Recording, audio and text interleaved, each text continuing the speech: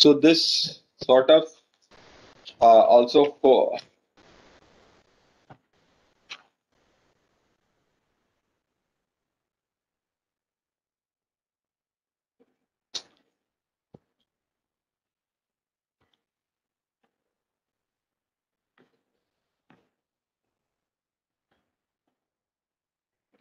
says us for why should we study this. And the real motivation is that, as you will find, that there are. This is a slightly older slide, and the semiconductor industry has progressed so much so that electronics has become part of our lives. And as of 2014, we had about 1.7 devices.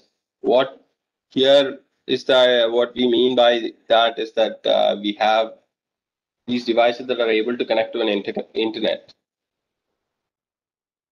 and of which 33 billion devices are expected to be connected to internet by 2020, by this year. This was projected. Actually, it has surpassed that, in fact. So, on average, people are seeing about 4 devices: cell phones, laptops, desktops, and even sometimes these new gadgets that have come up as so-called watches, smart watches, and this and that. There are many ways to connect to internet these days, and this has created enough challenges from the energy efficiency perspective and also from the um, thermal management perspective. And the hope is for this course is to address some of those parts. So if we really look at the other end of the spectrum, where when we talk about internet connected devices, they all have to have um, some of them at least. Um, if you are talking on a phone, then the data goes through a data center, and the data centers are expected to consume a lot of power as well. And there have been some extremely bad case scenarios that have been projected, and but there are also some conflicting information that no, it's not that high of power consumption. But based on 2018, the each data center consumes about 200 terawatt hours of electricity throughout the world. This is the entire global scale number. And the electricity used by ICT, which is the information and communication technologies, is 2000 terawatt hour. And the global electricity demand is on the order of 20,000 terawatt hour. That means almost we are talking about 10% being used by the ICT infrastructure itself. So that makes it a very energy intensive process for running some computers. And the reason for this boom or increase in electricity demand is that if you look at really how much was the internet traffic back in 1987, it was only 2 terabytes. In 1997, it became 60 petabytes. Peta is 10 power 15, and 2080 is the exabyte, that is 10 power 18 bytes. And now we are in so-called zettabytes in the current state. So it is actually growing at a very exponential rate. So the number of data centers that need to be put throughout the world is increasing at a very fast rate to keep up with the communication demand. So, and also there are other trends, the so-called information factories. If you look at the global leaders by market capitalization, that is how much they have the market share. You see, in 2002, Microsoft was the only company that is based on ICT that was there. In 2007, Microsoft and AT&T were there. 12, Apple started, and in 2017, all the top 5 companies by market capitalization are information factories. That is Apple, Alphabet is Google, Microsoft, Amazon, and Facebook. They are the leaders. That means the ones who are actually uh, uh, these are the people who are actually making a lot of money compared to, by pure revenue perspective, the energy companies do take the lead, but the digital technology companies are now the top money making companies throughout the world. So that's the reason why this course becomes quite useful from the idea of thermal management. So what we focus on this is that we will discuss the aspects of thermal management as I know it, and what makes this a relevant course from today's perspective. So usually the temperature is effects are felt all the way from the transistor level and all the way to the data center level.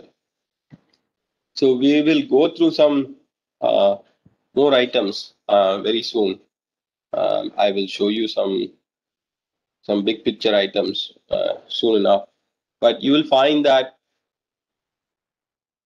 anywhere you look into transistor level, because at the level, the fluxes are very high, or very high fluxes are seen, while at the data center level, the power is very high.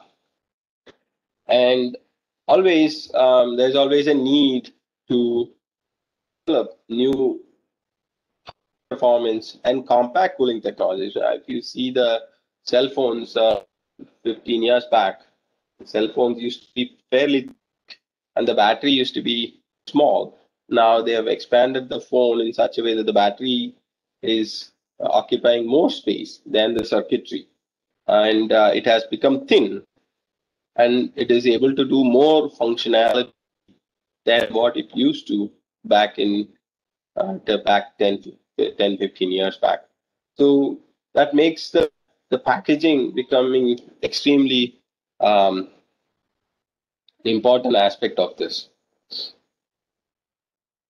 So the next is the second important point to be noted is that no more is that chip technology the primary driver for sales.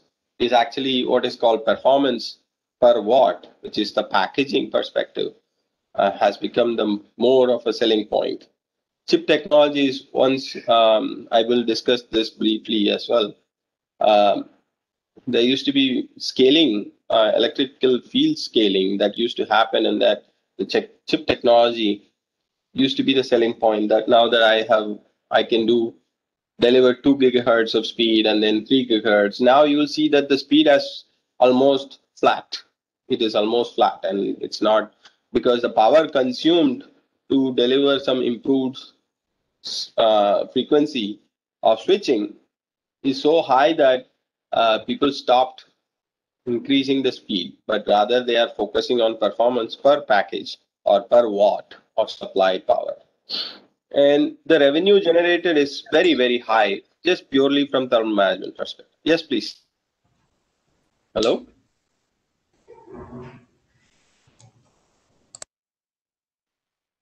Was there a question, comment? Okay. No, sir. Yeah. Okay. Okay. So the thermal management revenue is very high these days. This is actually only one part of the revenue. They don't account for some of the software aspects. This is all hardware aspects, and just purely looking at the money aspect is itself is quite high nowadays. Data center softwares are one of the richest growing areas of industry. Um, uh, so anyway, if you see the current trend is expected to be close to 13 to 14 billion dollars, and it is still growing at a rate of 6%. So if you look at what is this that we are talking about, is that transistors are on the order of nanometers. Usually, um, the current technology is at nanometers. Most of the devices are 10 nanometers, but you will see that you will see Intel or in many of semiconductor manufacturers quoting a number called uh, some this is said 7 nanometer, 10 nanometer, and so on and so forth. That is the minimum feature size the transistor has. This is a very old transistor picture I have from IBM. And this is the source and this is the drain. And the distance between the two is referring as the gate. And that is the minimum feature size. And that feature size is what is called 7 nanometer technology or 10 nanometer technology.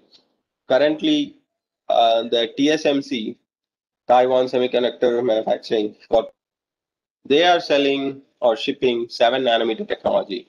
That means it is very close to the atomic scale.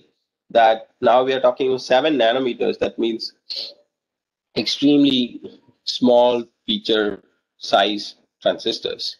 And these transistors are assembled and in a silicon that is essentially they are integrated because there are billions of transistors.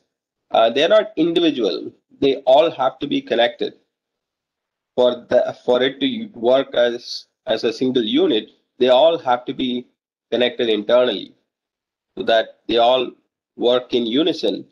That's what often referred as the silicon die.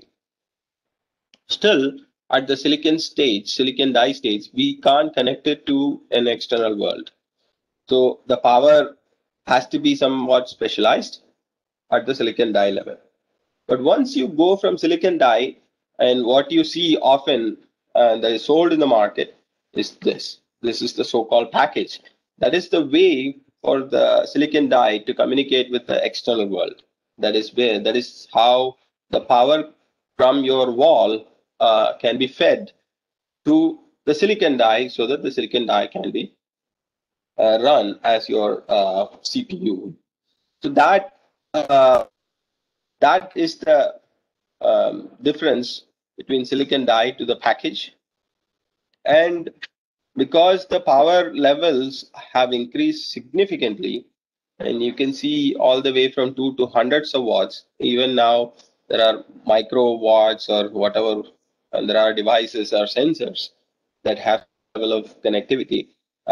They are close to hundreds of milliwatts. But nevertheless, the smartphones are on the order of 2 to 3 watts, and the desktop and servers, for example, those processors consume 300, 400 watts of power. And so since they are dissipating that much heat, they have to be mounted with a heatsink.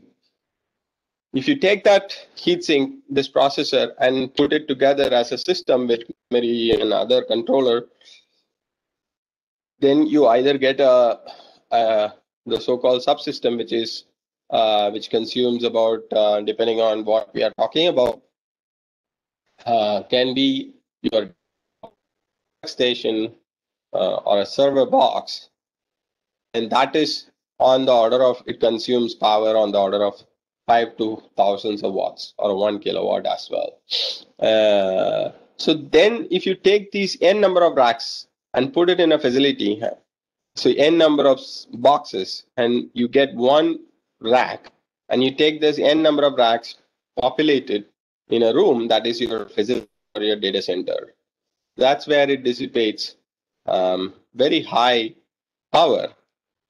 What you see is that the fluxes are quite high at the package level. They are not only high, but they are also non-uniform. I will discuss those aspects.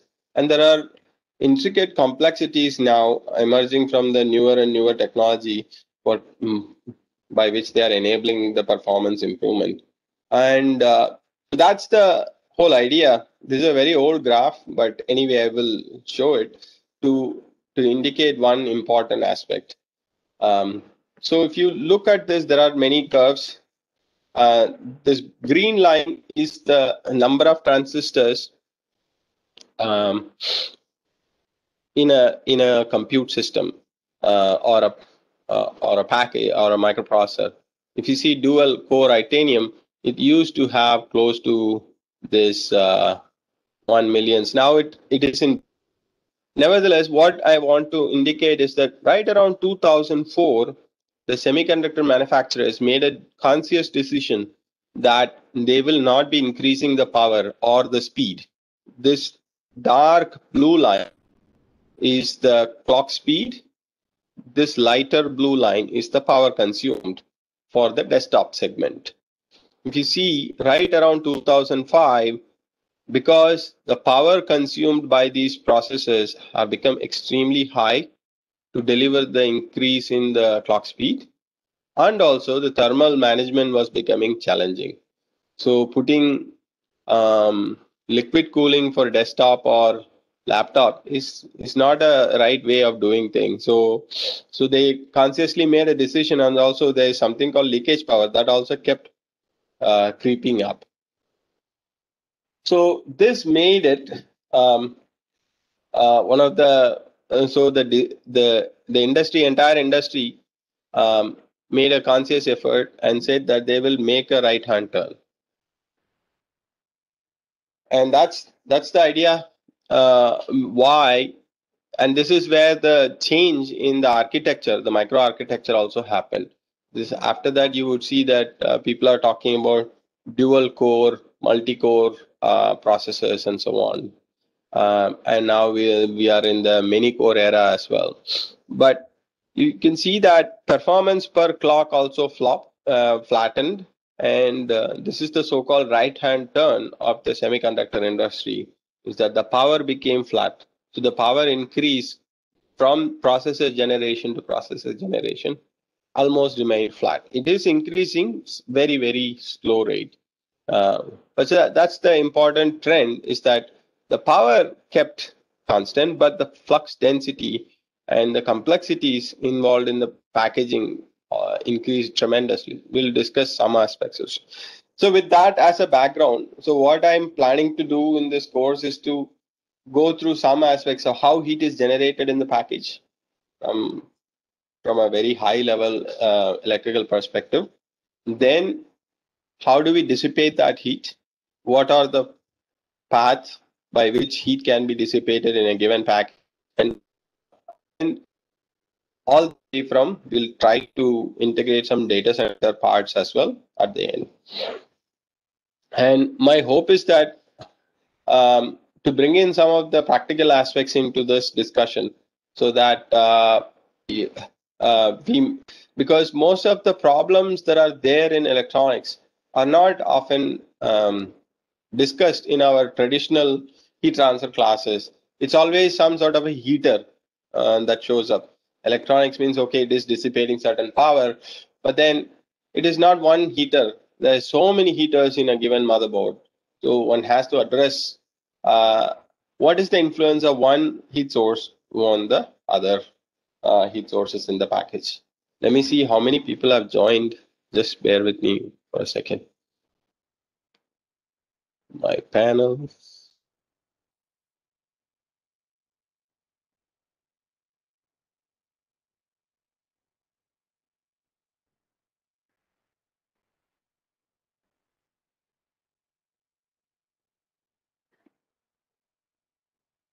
Okay. Back to.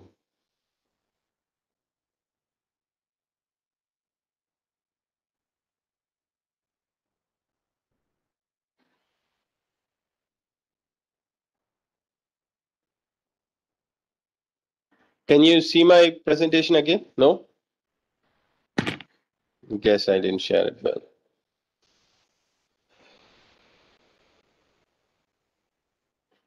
Ah. Okay. So my coverage for this class are roughly on this. So today I'm going to cover the introduction basics on the packages and self-heating, and some how is thermal management done on electronic packages or at the data center level. Then spreading and construction resistance. This is very important from a packaging perspective and contact resistance. Pin analysis, not the traditional ones that we talk in our regular mechanical engineering courses. And I'll have Professor Sripriya Ramamurthy to discuss about acoustic management and natural convection and radiation in electronic packaging. Very short discussion on that. And force convection. Here I'll spend some time developing some core ideas on kernel function and so on. Then we talk about heat pipes and vapor chambers, phase change module, metrics, and so on. So the last part, I don't know if I'll have time, but I want to really spend the time to explain some data center design examples and design of LEDs. One aspect that I have not touched upon is that all the discussions today that I'm planning to do is to focus on microprocessors and stuff.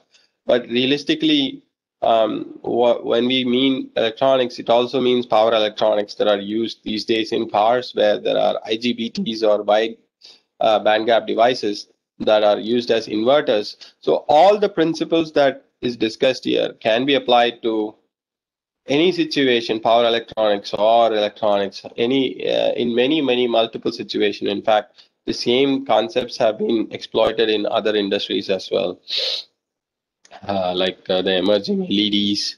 All of them, because LEDs now are integrated very similar to a package.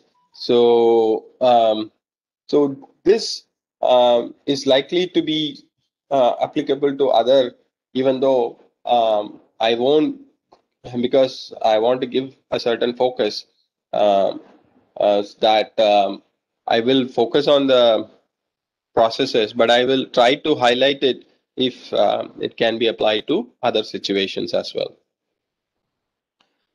For example, batteries these days, battery thermal management is becoming an important aspect as well. There, the same set of principles that we are discussing can be easily applied and there as well. So, if when we talk about thermal design, one of the main things that you will see if you get a processor and you can look up any of the processors on Intel or any manufacturer, AMD or Qualcomm, they all have what are called thermal design data sheets, and you can look up any given processor and find what is its TDP. TDP is what is called the thermal design power, or sometimes referred as total design power, and this is a very important power that one has to take into account for designing or cooling a package or a mic. This thermal design power is sort of like a standard or guideline that is given to anyone, because AMD or Intel wants to just sell only the processor. They don't want to get into the business of making heat sinks and stuff.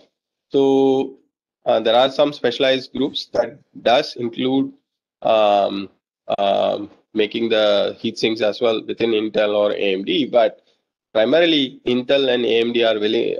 Their only goal is to sell the chips to others to put it together in a system. For example, Dell or HP or other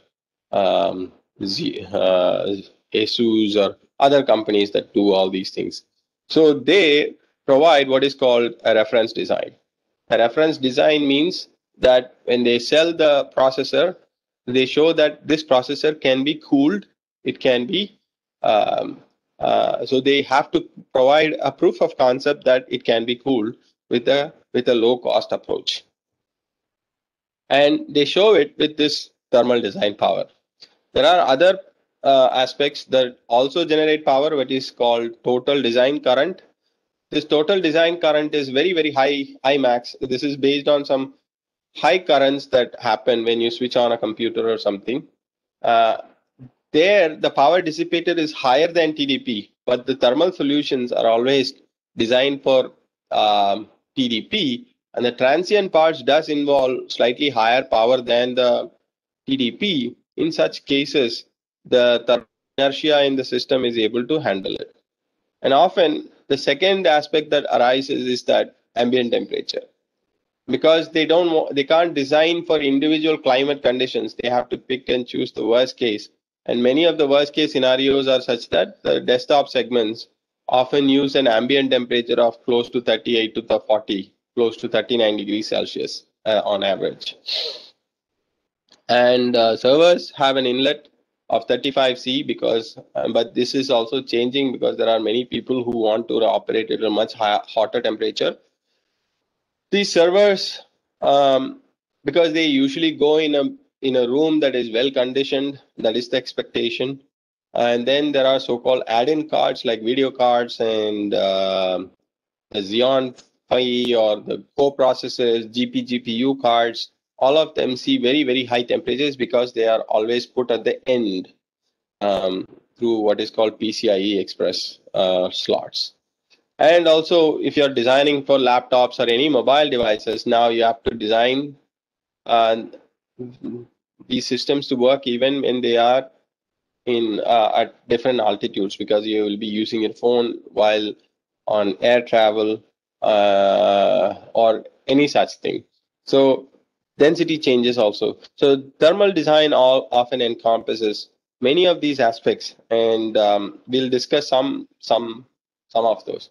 So in a typical microprocessor cooling, this is the architecture that is often. This image is coming from Intel, and the green is the so-called substrate, and these are the solder balls, and they go connect to a motherboard. So the motherboard will be somewhere here. If you can see my cursor, so the motherboard will be there, and the power will be connected, and it will be sent through these solder balls to the substrate, and they in effect go and see what is called that silicon die, that is this green area, and they have themselves some solder balls or the so-called bumps. I will discuss that in a bit in a zoomed version. But then there is a processor, and usually these processors have highly non-uniform power. In order to dissipate the heat, it is always better to spread it and get to a much more uniform stage, and then you mount a heatsink. And whenever you bring two materials together, as you all know, the contact area is usually very, very poor. The actual contact area, the apparent contact area is what we measure, but the actual contact area, because of microscopic peaks and valleys, it is very, very small. On the other hand, the silicon dies, this is a silicon, while this substrate is a copper plus there are n number of layers that is put in. For example, in the substrate for servers, there are 23 layers where there is a so-called FR4. FR4 is a dielectric material, and then there is a copper, there is a FR4. So these are used as a way of communicating information between the die to the rest of the components in a motherboard. So that information, so this substrate material is much more flexible compared to the silicon die. So when the silicon expands and contracts, this substrate material flexes much more. That means making a permanent contact with this copper block that is shown here, that is referred as IHS here, integrated heat spreader. That is the terminology that is often used by the manufacturers. Is that now the heat that needs to be spread from the die to the top side, which is often referred as the active side. The transistors are on the corners or at the bottom, not corner, at the bottom here. So if I do the zoom up of this, it looks like this. If you see the red area, so the C4 bumps are here, and this is your die or chip, electronic chip, and they have what is called underfill, so that they provide some support. We won't get into that part. And then inside that, as I discussed to you when I discussed about the silicon die, there are a number of interconnects. These are called on-chip interconnect because these connect all the transistors to each other. They are called the on-chip interconnect. And these solder balls and the package wiring that comes off the package through the motherboard, they are called off-chip interconnect, because they are the off-chip interconnect is the one that connects to the external world. The on-chip interconnect is the one that connects individual transistors and memory devices among each other. And there are many layers of those on-chip interconnects. This is by itself is a major heating problem as well. There is a lot of I square R type losses, the Joule heating losses in these. And so the on-chip interconnect, as you can see, some transistors are far, some transistors are close by. So have to be connected in such a way that the information that is transferred from one transistor to other, there is no delay. So the idea is to reduce the delay. Otherwise, because the information processing cannot happen seamlessly. Anyway, we won't get into those aspects. So the is often removed from the other side where the transistors are not there. So this side is where the heat is being removed, and this green guy here is the silicon die. So you put what is called TIM. TIM is thermal interface material, because there is imperfect contact between two given surfaces, and the heat is first spread from the processor or silicon die to an integrated heat spreader that is often a copper block. That is in effect is interface using another TIM, thermal interface material, and that contacts a heatsink that is shown here on the top. So that that is the typical architecture for desktop servers and stuff. But in the case of mobiles, there is no phones essentially. There is no heatsink sitting right on top of it. In case of laptops, there is no room for that, so they remotely conduct the heat from the silicon die to a location where they can mount a heatsink, and that is often close to a web of a laptop. And that's where the fan and the heatsink unit is placed. And this heat conduction is often accomplished these days in modern day laptops using heat pipes or vapor chambers. And in mobile phones, vapor chambers are becoming more and more common. So that's the architecture that is often used to cool these. And if you see, as I mentioned to you, package is a way to connect to to the external world. So that package used to be very simple packages in the past, and now they've grown into 3D packages, and they are much more sophisticated. Initially, it was supposed to provide a mechanical enclosure so that the silicon die is not damaged. Now, the optimization of the package is the way to deliver performance of these modern day processors. So I will skip these things, but I will keep the slides information for your reference in the. So I'll keep it in the PowerPoint or PDF that I'll be uploading. So typically, in a simplistic fashion, there are 3 levels of packaging. Sometimes there are 9 levels of packaging, but for a simple, keeping it simple means first level is connecting the substrate to the silicon die, and that is called the first level packaging. If you take all these processes or processing units and ASICs and you mount it on the is the second level packaging, and the third level is the so-called system level packaging. So these 3 levels of packages, many people address different levels. For example, this system level packaging and the second level packaging is addressed by Dell and HP. The first level package is often addressed by the semiconductor manufacturer like Intel and AMD. So Moore's law is not a law, but it's more of an observation made by Gordon Moore, who founded Intel, said that if we shrink the transistors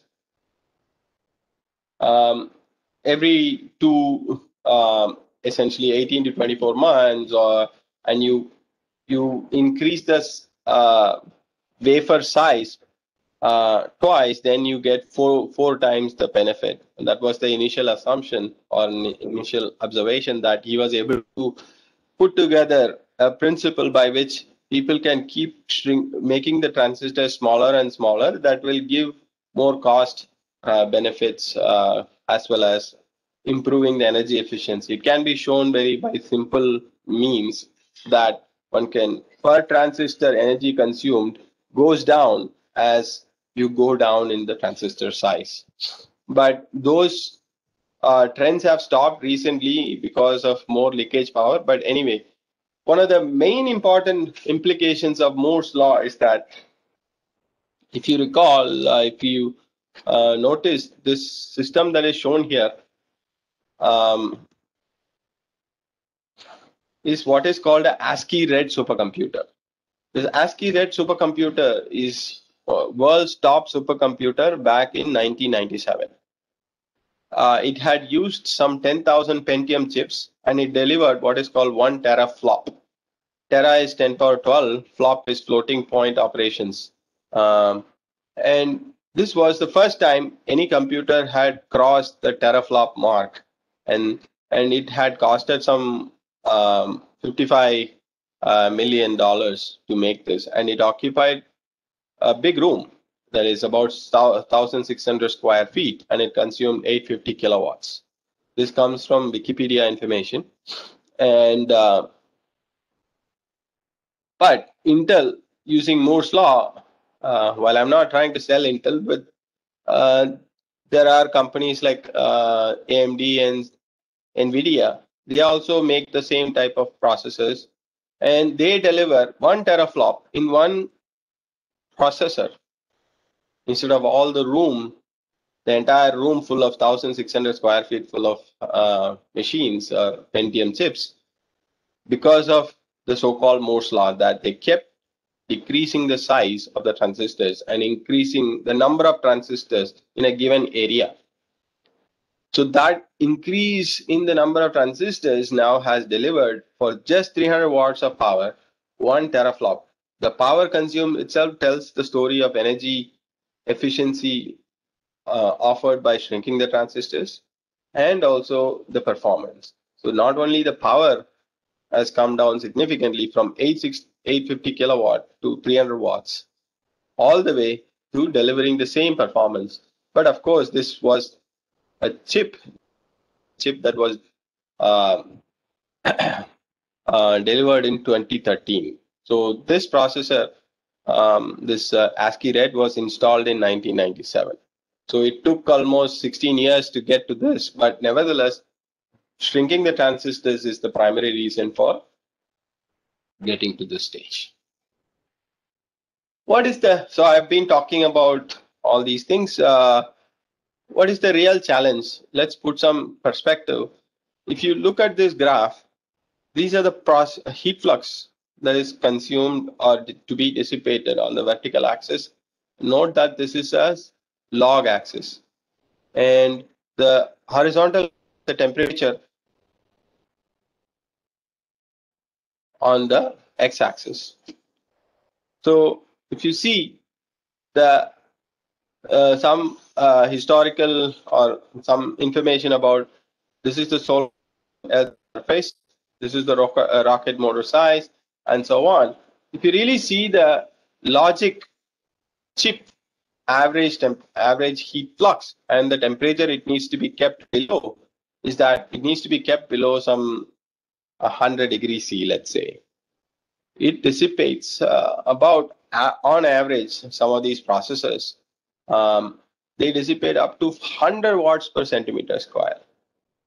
But there are hotspots, because it's highly non-uniform power distribution. Those hotspots can be very, very high, can be close to 500 watts per centimeter square. Some of the power amplifiers, or even peak power fluxes are there, hotspots are there, and they have to be kept below very small temperatures. But if you look at sun's surface itself, it's 6,000 degree Kelvin, and it is still lower than some of the hotspots that are seen on power amplifiers. So what this says is that the heat flux is an extremely challenging situation for these electronics. And solutions, people have been developing thermal solutions for these, and we will discuss some of these things in this course. And I'm going to focus on all the different aspects. For example, when there is low power, typically finned heat sinks are used. When it is high power, there are some sophisticated solutions have been developed, and we'll discuss some of these things in the course. So if you really look at what is happening today, is that we started with a single core, and right around 2004 2005 people started to shift towards what is called multi-core, and now many of the processes are the so-called many core era.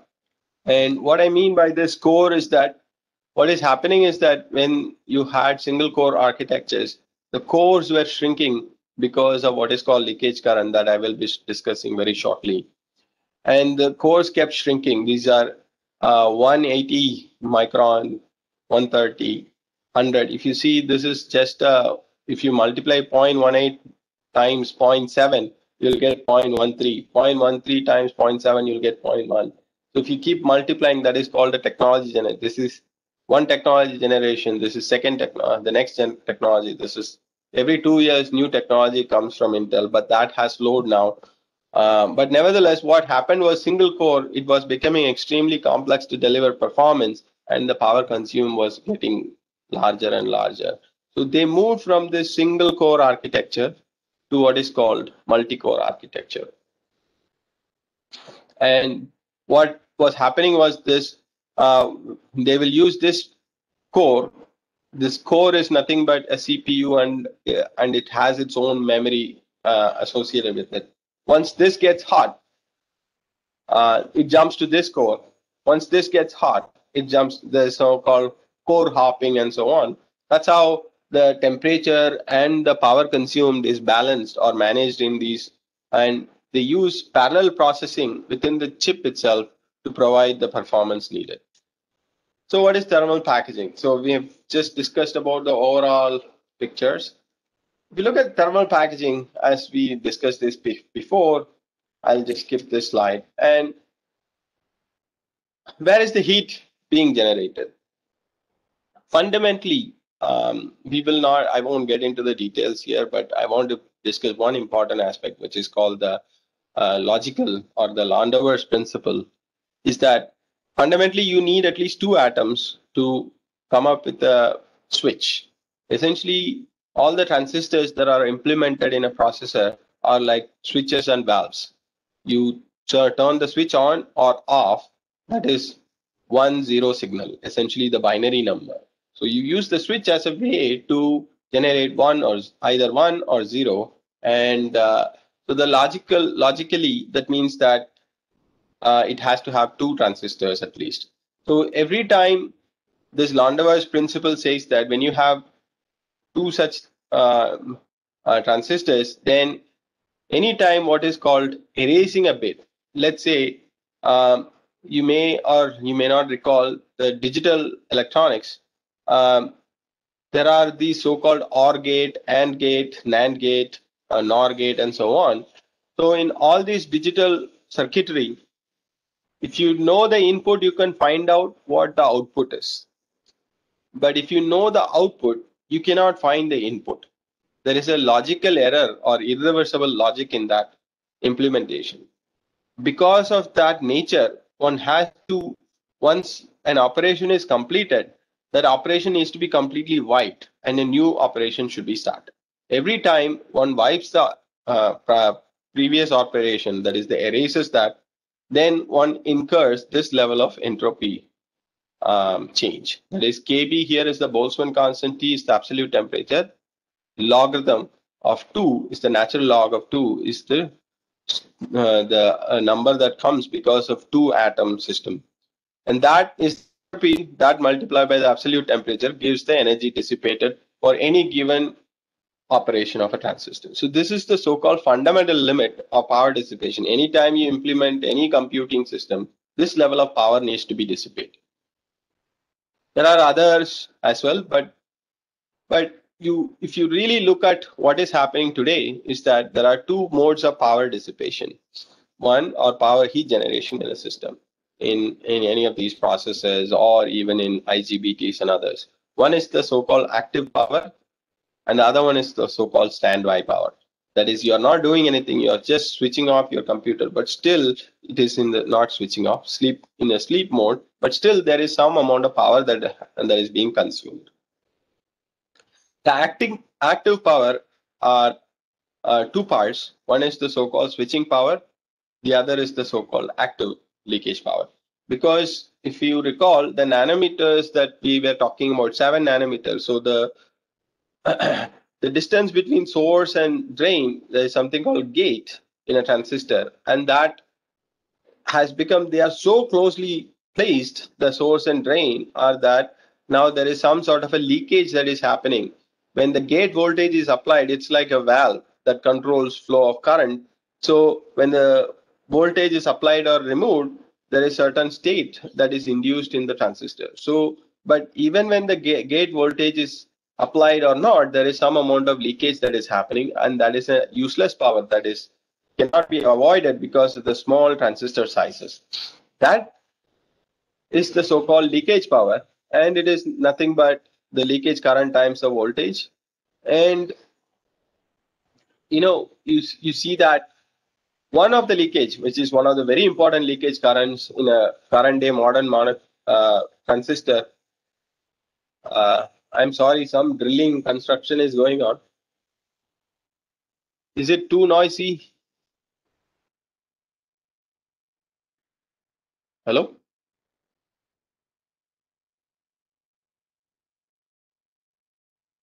Am I audible, or am I just talking to myself? Hello?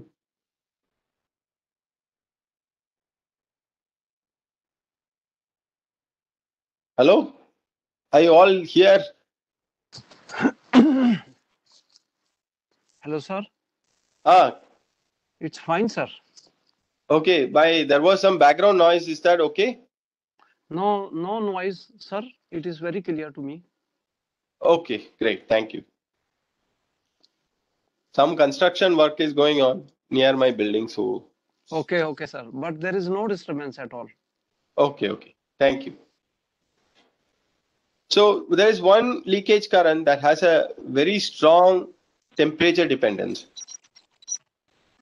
And this leakage current is called subthreshold leakage current.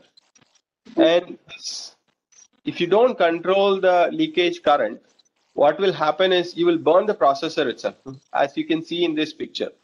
So what happens is when you heat it, the leakage current goes up and it dissipates more power. So as it dissipates more power, it again, the leakage current increases. So there is a thermal runaway situation in this case. And so you will burn the processor. In the process of testing this particular case, you can see that they have burnt the processor itself completely. So that's why the traditional electronics cooling design, where people give you, oh, go ahead, use 100 watts of power and cool it, is not feasible these days, because one has to have not only hardware implementation but also software. So the software there are millions of sensors, thermal sensors, literally millions of thermal sensors in a processor.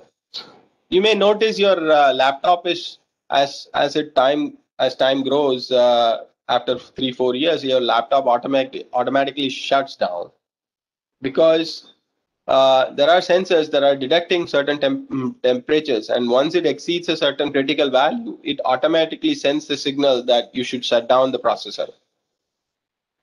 So that's why laptop itself shuts down. And the sensors allow one to reduce. The one way to control this is to decrease the speed of the transistor or the processor itself. So once the temperature reaches high, the one way to do control of that temperature is to reduce the power it is consuming. So in order to reduce the power, then one has to reduce the frequency. This is the so-called switching power, where alpha is a constant or not a constant. Alpha is something, it's like a coefficient. C is the capacitance of your load or the electrical capacitance. V is the voltage. And you will notice, we'll discuss a few things. And then that is V square times F. This V is on the order of 1 volt these days, 1 volt DC. All these processes are DC. If you recall, we have AC at the wall where we plug our computer. So the AC current is converted or step down or to certain voltages. And all the motherboard, many of the phones, etc., because they are operating using a battery, it has to, the 12 volt is the battery voltage. And so the system needs to operate at DC currents. So that makes that your voltage at the wall is 220 volts of AC and the voltage is brought down to 12 volts. That means the current, because the power required is 100 watts, if it is a desktop, the current would be going up as you go to at the transistor level. You can even see up to 400 to 600 amps at a single transistor of DC current. So the current at individual transistor level is extremely high. Nevertheless, this is the power. Alpha is just a coefficient that varies from 0 to 1. It is called activity factor. The CV square is the power consumed. That's the energy times the frequency, that is 1 by second, gives you the power. And the frequency of switching, that is how fast a transistor switches from 0 to 1, 1 to 0 type. So that switching frequency, so if you reduce this frequency, then the power consumed goes down. So that's how they control the temperatures. Once the power consumed goes down, the temperature drops. And that's how we prevent any of the thermal runaway from happening. The same scenario exists in batteries as well these days, where the batteries can catch fire, as you may have heard. So the principle of cooling solution development will follow that has been developed for electronic can be used for batteries as well. So current day, how are we? So this is energy consumption. So if you see, there have been studies that show that right around 2040 is when there is something called 3-atom transistor. The fundamental limits I talked to you before was 2-atom. This is a 3-atom transistor. Until then, many of the semiconductor manufacturers are planning to keep shrinking their transistors. And they reduce the so-called active power, that is the switching power, and the leakage power, and they want to reduce the task, the time that is used to complete a task, and reduce the standby power. These are the strategies that current day semiconductor manufacturers are using to reduce the computations per kilowatt hour. This is how much calculations can you do for given kilowatt hour. As you can see, it kept increasing higher and higher, and it is expected to get to this 3-atom transistor very soon. But I will skip this fast. And I pointed out to this laptop example previously. Your laptop shuts down by itself sometimes, as you may have noticed after 3-4 years especially, and because they are designed to have some software intervention. So electronics cooling, by definition, what it means, or thermal management, the objective is to maintain a device or die temperature at or below a fixed value. This is done to guarantee the performance and also guarantee a reliability or the life that was quoted by the manufacturer. Usually these processes are rated for 5 years. And but the companies like Dell or HP, they may offer, in the case of servers, they may offer 3 years of warranty. But these processors themselves are expected to last at least for 5 years. The reason that they can last is that the processors themselves come with extremely highly sophisticated software intervention. That is, there are three limits of how one manages. When the ambient is very cool, the fans need not run faster, so they will reduce the fan speed, they will reduce the performance, they reduce the cooling solution power consumption, and you will get the performance that is expected to be delivered, and that is often called a reliability limit. But what happens is when it gets closer to a threshold temperature, let's say 95 degree is the operating temperature, that will, if you exceed that 95 degree, the life of the processor may be cut short. So they don't want to exceed that 95 degrees Celsius. So that 95 degrees Celsius, what happens is that at that point, they throttle the performance. That's why you will see that sometimes when the system gets hotter, all your applications are running very, very slow, because the switching speed was throttled. Essentially, it was reduced by 2/3. Usually, that is the rule of thumb, is that if it is the 3 gigahertz processor, and then once it reaches this 95 degrees Celsius, then it will be cut down to 2 gigahertz, because 2 by 3 of 3 is 2 gigahertz. So that's usually the game that all these manufacturers play, is that there is a sensor that sits on the processor that tells, okay, my temperature has reached 95, so please cut down the power. So they cut down the frequency, so the power goes down, so the cooling solution is now still able to manage the temperature. But sometimes what happens is, as time goes on, some of the thermal interface material or many other things could go wrong, and the temperature exceeds this 95 degrees. Once it gets closer to some threshold value they have set, let's say 100 degrees, it will automatically shut down. So that way they can prevent that is called a damage limit. That is, they can prevent the computer from losing its data itself. By shutting down, the processor can be used still again by restarting the computer or providing better cooling solution, and all the data can be retrieved. But if once they allow for temperatures to increase continuously, then if they don't shut it down, then you may not even retrieve the data that is stored on that system. So that's why these are the typical solutions that are there, and I discussed with you some of this before. So in a typical thermal packaging architecture, you see that there are three main resistances, or two main resistance and three junction points, often referred in many of the data sheets and in many of the publications as well. Is that junction temperature is the die temperature or the silicon temperature. Case temperature is the integrated heat spreader, that is often referred, the point shown here.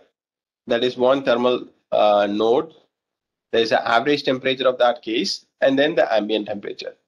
So this junction to case is what the Intel AMD people will control, and this resistance of junction to case, and this case to ambient is what is controlled by people like Dell and HP and so on, and many of the academic research and others focus on this aspect, but because the Intel AMD people want to control this as a secret, their improvement of RJC. However, this is where many of the technologies have emerged to cool these processes.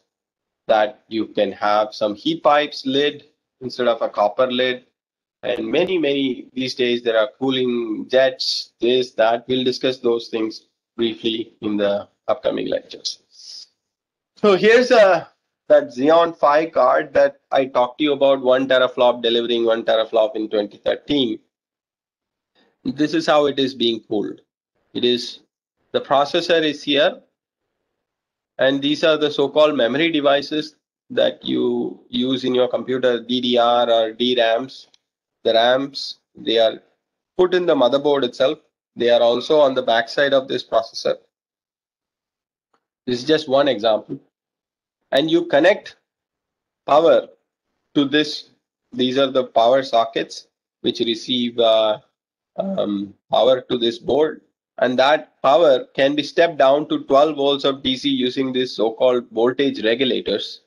They also generate power because whenever you convert step down or convert the power AC to DC, DC, or this is a 12 volt DC supply, that is used here. So you are stepping that 12 volt to even lower voltages because the memory or the RAMs require about 5 volts of DC. The processor requires about 1 volt of DC. There are other parts in this board.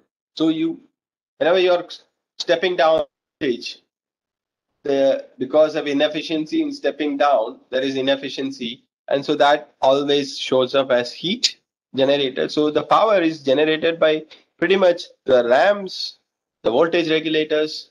These are the inductors. Voltage regulators consists of two parts. One is an inductor that is shown in the gray color, and the yellow are the so-called FETs, field effect transistors, and the processor itself. So all these things need to be cooled. And as I said, there is power being dissipated on the backside as well because of standards that the backside cannot have enough room. Many of the challenges in electronics is such that there is no room to cool. There is no way to put anything on the side. So here what they have done is to pick up the heat from the back, conduct it to these two yellow regions here using heat pipes, come up, and that is carried by heat pipes to this heatsink. So it is cooled by this heatsink here. The processor is cooled by this heatsink. There is a fan here, and it has to meet certain acoustic requirements as well. As we will have 1.5 hours lecture on acoustics as well. That is 7 decibel of, this is D is missing here, 7 decibel average is the acoustic limit of this. So you don't want the processors to be making more noise, the fans to be making more noise. So there's a limit to the fan speed, there is a limit to many of these things. And this heatsink, air-cooled heatsink, has a vapor chamber base. This vapor chamber is very similar to a heat pipe, and the fins are mounted on top of it. So this is one full architecture or a packaging of a full system as a subsystem that is often used in supercomputers. And the real card looks like this. This is the Knight's Corner package or a processor, memory device, voltage regulators. The 12 volt power comes from this end. So all these are used and they are crammed. And there is absolutely no space. If you look at the power density, watt per meter cube, it's also very, very high. So the exit temperature of this hot air will be close to 70 degrees Celsius. So that's how much power, and because it's air cooled, that one has to dissipate. Okay. So if we are often cooling solutions are designed for steady state operation, but one has to also manage unsteady or transient situations as well. And the thermal resistance, as we discussed, the three important aspects are the die to case temperature and case to air temperature. And so then if you want to really understand the capacitance, what is how fast there are aspects in servers, and now they are used even in mobile phones. There's something called turbos.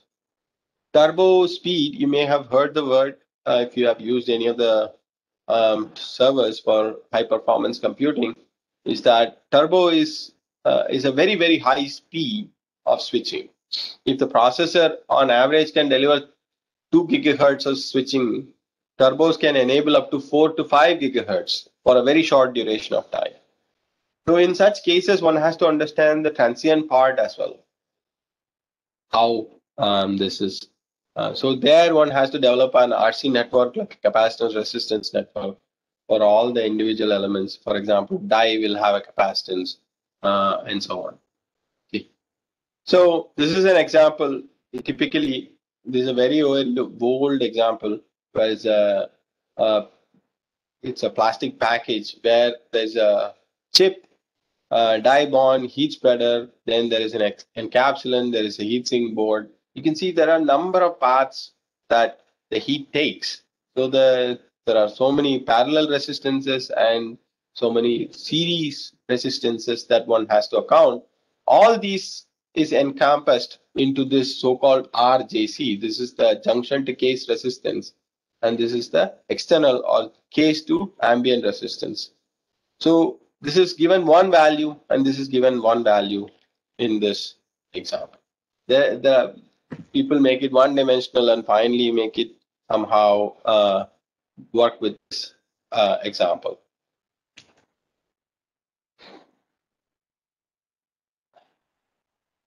And transiently, you will also see that these packages have, if I use a steady power and it's a constant power, then this is a semi-log plot. You will see a different response time. But because there are so many, it's like a composite material, that you will find that each material has its own time constants. And so the response of individual materials is actually quite complex. If I were to look at the transient performance of this chip, how much heat is going transiently to the top versus transiently to the bottom is quite different than when you compare it at steady state. So it needs to be understood if one is looking for transient terms like IGBTs. For example, in automobiles, the electric vehicles, now you have this battery operated vehicles where the battery is delivering DC, but the motors or other elements in the car, if it is hybrid, is a AC. So the DC needs to be converted to AC, and in such cases where there's a lot of switching happening, there the temperature swings are quite high. That is, it's a transient cooling situation, not a steady state cooling. Developing steady state solution is not cooling solution is not useful. There you have to not only manage the resistances but also the capacitance. If the capacitance is very low, the device will swing to very high temperature, and then it will come down to cold temperature very fast. So the device will undergo a lot of thermal cycling. It will go up and down, up and down. That means it will fail sooner. So in transient situations, sometimes it is helpful to have high capacitance in the form of phase change materials or some such thing to absorb the transients and allow a moderate rise in temperature. So we'll discuss some aspects a little later, maybe in the fifth day or sixth day. Before I shoot to data centers, can we take a 10-minute break and assemble back here at 3:30? Or is it okay if you want to continue? I'm okay either way.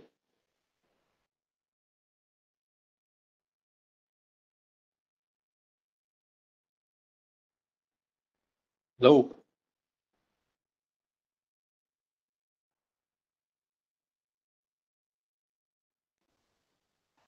Can we take a break? Is anyone on? Yes, sir. Yes. Yeah. Yes, sir. Yes, sir. Thank you, So sir. Thank you. Can we assemble back at 3:30, please? Okay, sir. Nice, sir. Thank you.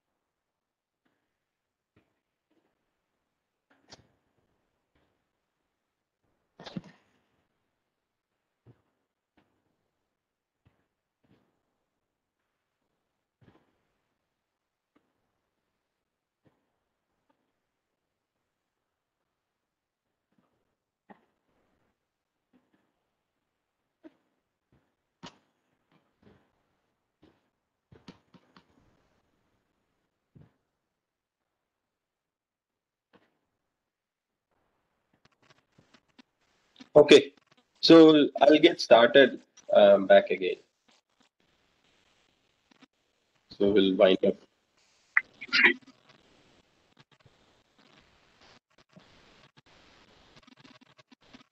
So the next aspect that today I'll cover is the data centers, um, because this is growing. This is a big value for Indian settling, because India is one of the prime market for cell phones.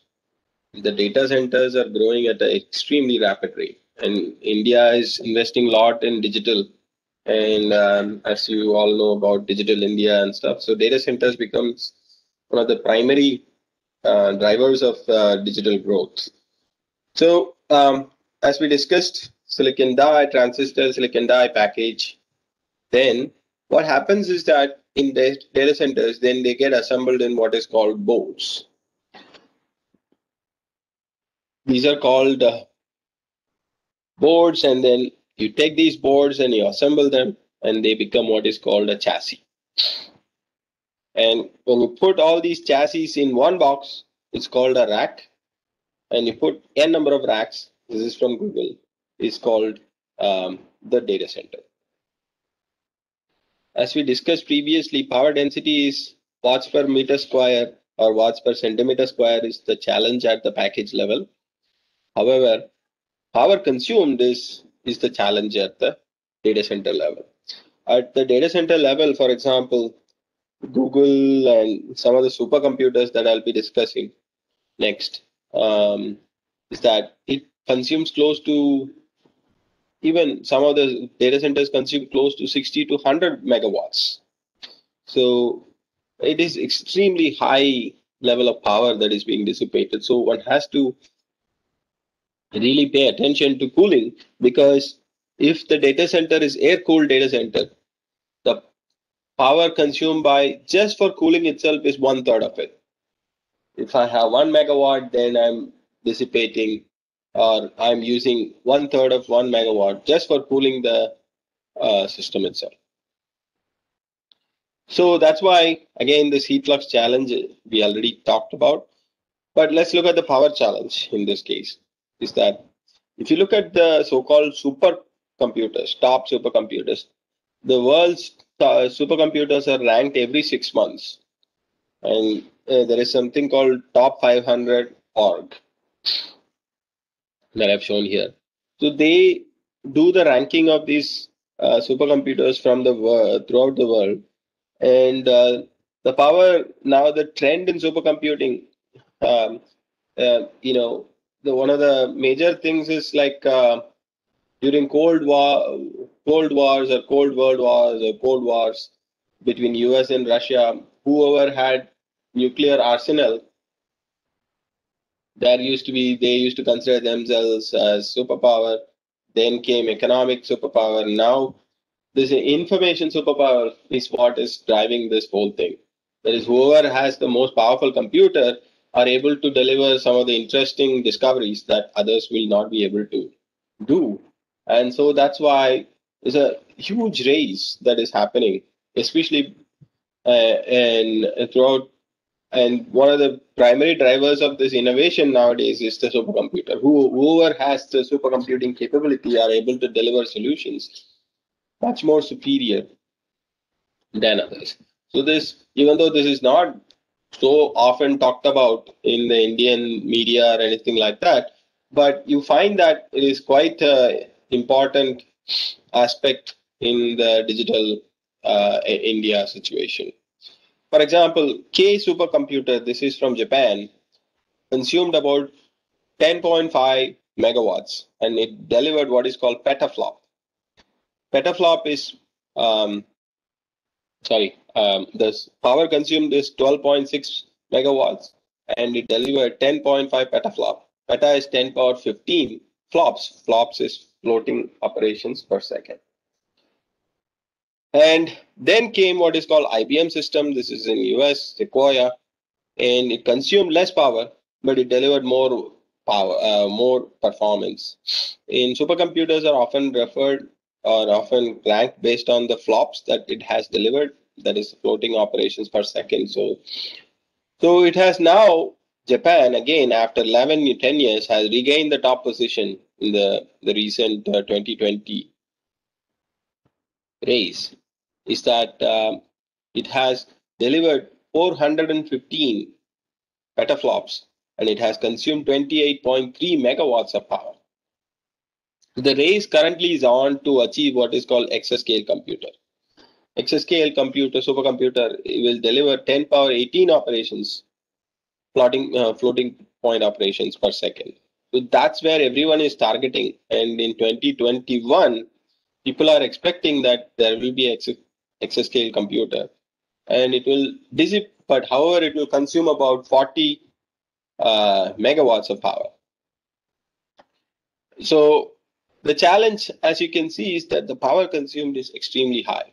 So all the power that is consumed should be used to do the computing operations, not for auxiliaries like cooling. So that's where one has to make not only the cooling solution effective, but it should be efficient as well. And that's one of the bigger challenges at the data center level. If you look at a data center, there are many ways to classify a data center. For the purpose of this class, that we will treat that as being primarily classified as air-cooled or liquid-cooled. Air-cooled data centers are extremely energy inefficient versus liquid-cooled. However, liquid brings a major challenge, and because one thing, it adds a lot of cost. The other thing is, if water leaks, if it is water-cooled, and if water leaks, all these electronics are powered by currents and electricity, so there could be a major disaster in terms of losing all the computing equipment. So that is the challenge. But currently, let me just discuss the primary way of discussing data centers is public cloud providers like Amazon, Google, Microsoft, and there are many others. Then the scientific computing, these are the so-called supercomputers, and then the co-location centers, private clouds, where individually each institute has its own supercomputer so that they can manage their own information better than just sending it to Google or Amazon. So as I discussed, we will discuss that air-cooled versus liquid-cooled. And if you see, this is one of the questions I typically ask. If I am putting 100 watts to a computer, how much turns up as heat? Can anyone answer? If I'm saying 100 watts of power is being consumed by a microprocessor, how much of it actually turns up as heat? All of it? Part of it? Can anyone tell me?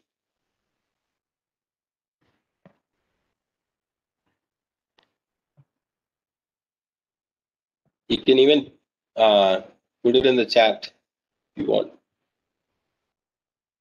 Anyway, I'll have more questions in the next classes, so we can have much more of a discussion rather than one-way conversation till now.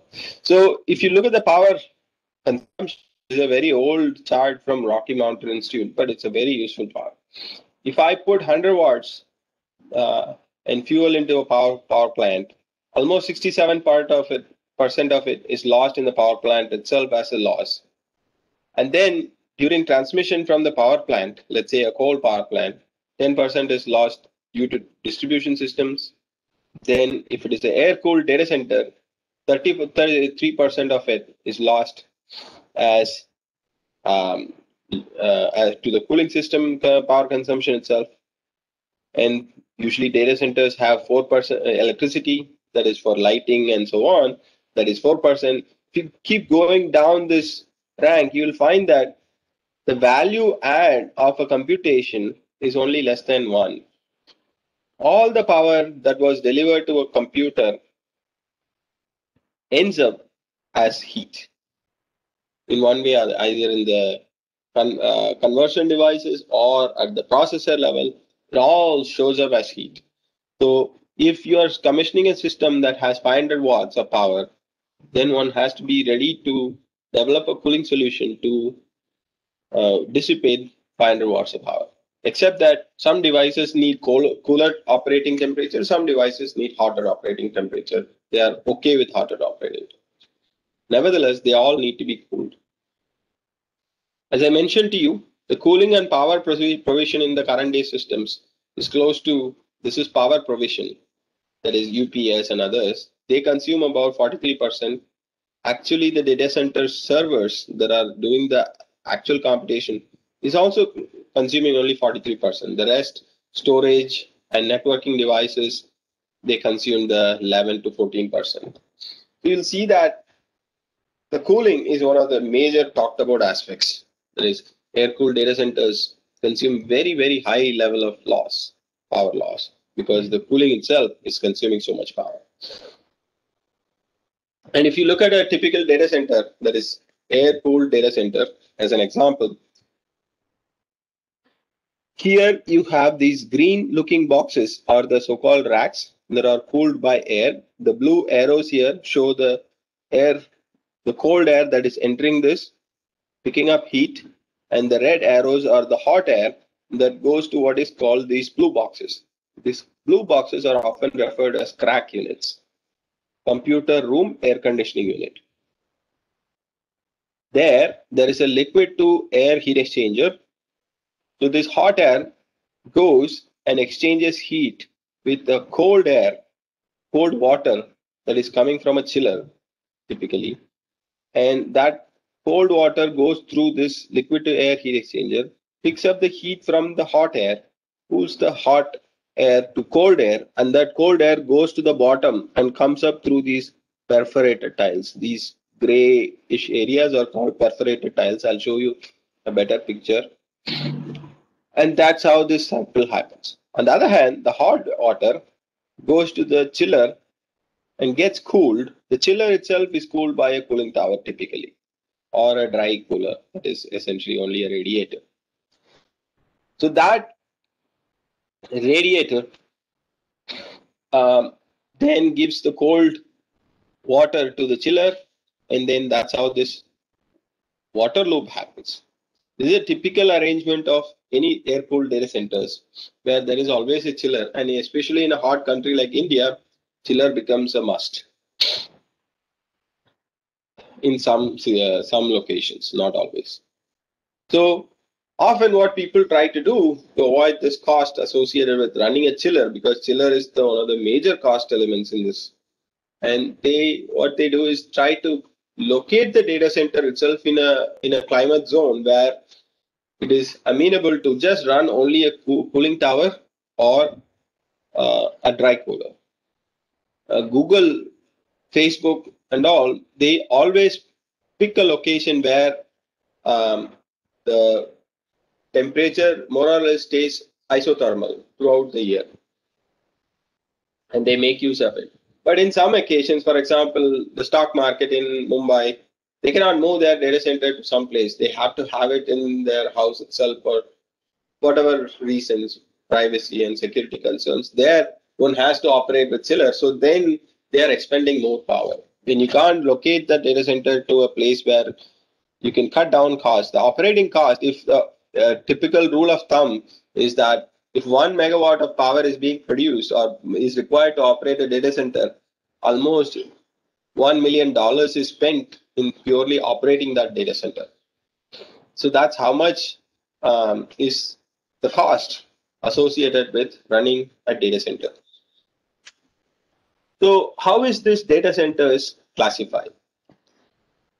So you can't compare the data center, one data center. Someone may say, I have a very efficient data center, but you can't debate it. So they have developed some metrics to evaluate these data centers, and they are called as the data center metrics like PUE. PUE is the power usage effectiveness. What it has is a ratio which is total data center annual energy.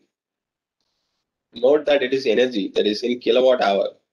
Total data center divided by total IT annual energy. That is how much power from the utility that entered the data center all the way from the cooling tower to this divided by what is the kilowatt hour of power consumed by these green boxes where all the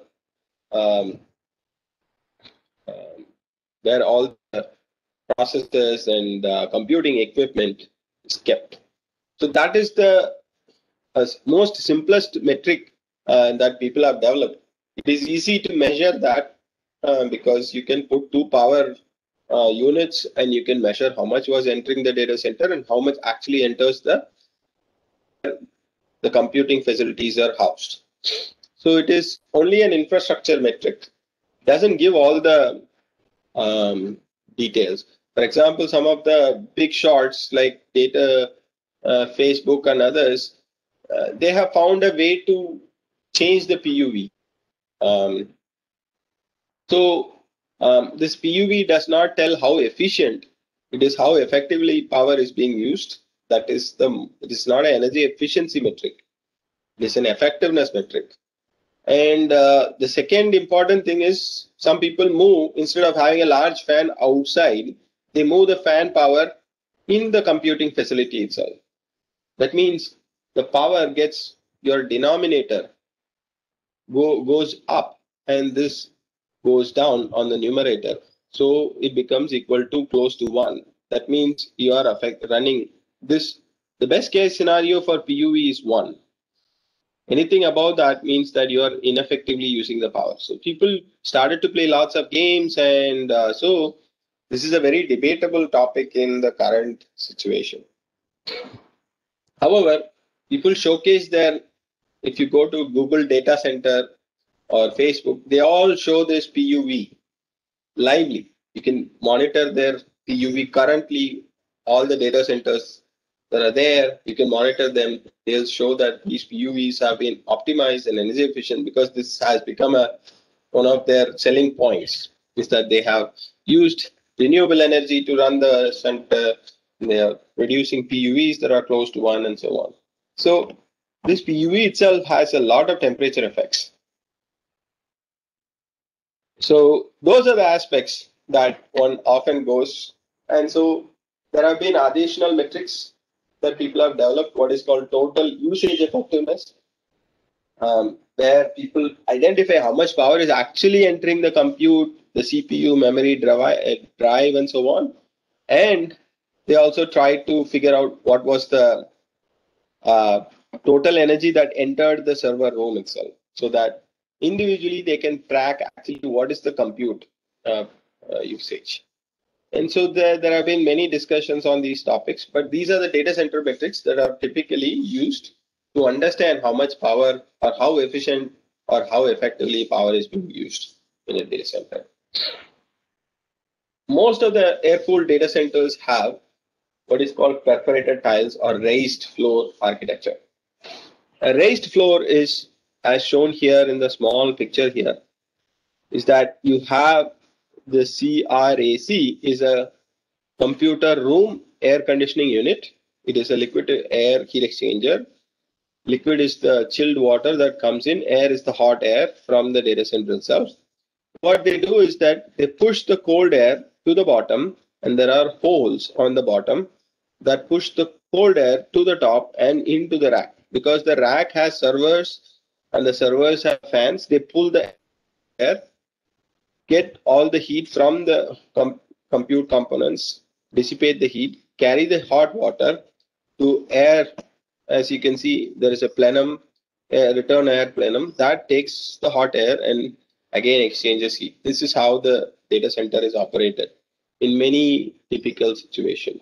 You can see this example of a perforated tile is that these are racks to be cooled. However, there is a perforated tile here, and cold air comes through the bottom, goes up through this, and it goes through these racks where there will be compute components. The hot air, it will go to the right side and the left side. The hot air gets picked up and they go through the top. You can see the holes on the top. The hot air goes up. There are air handling units that pull the hot air. And then somewhere down here or on the right hand side, there will be a crack unit where the air will be cooled down and it will be circulated back into this. That's how large scale data centers operate. And people have now, especially for supercomputing and very high performance computing systems, people have used what are called the liquid cooling that is expected to enable what is the exascale era that I've been talking about, exabyte, that is 10 power 18 bytes.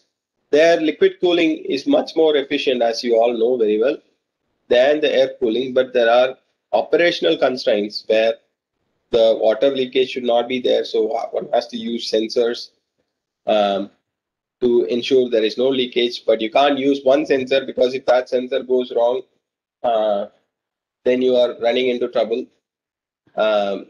If you put two sensors, then you run into another problem. If one sensor is reporting one information and the other sensor is reporting another information, that is, one sensor says it's leaking, the other sensor says it's not leaking. So which sensor would you trust? That becomes a problem.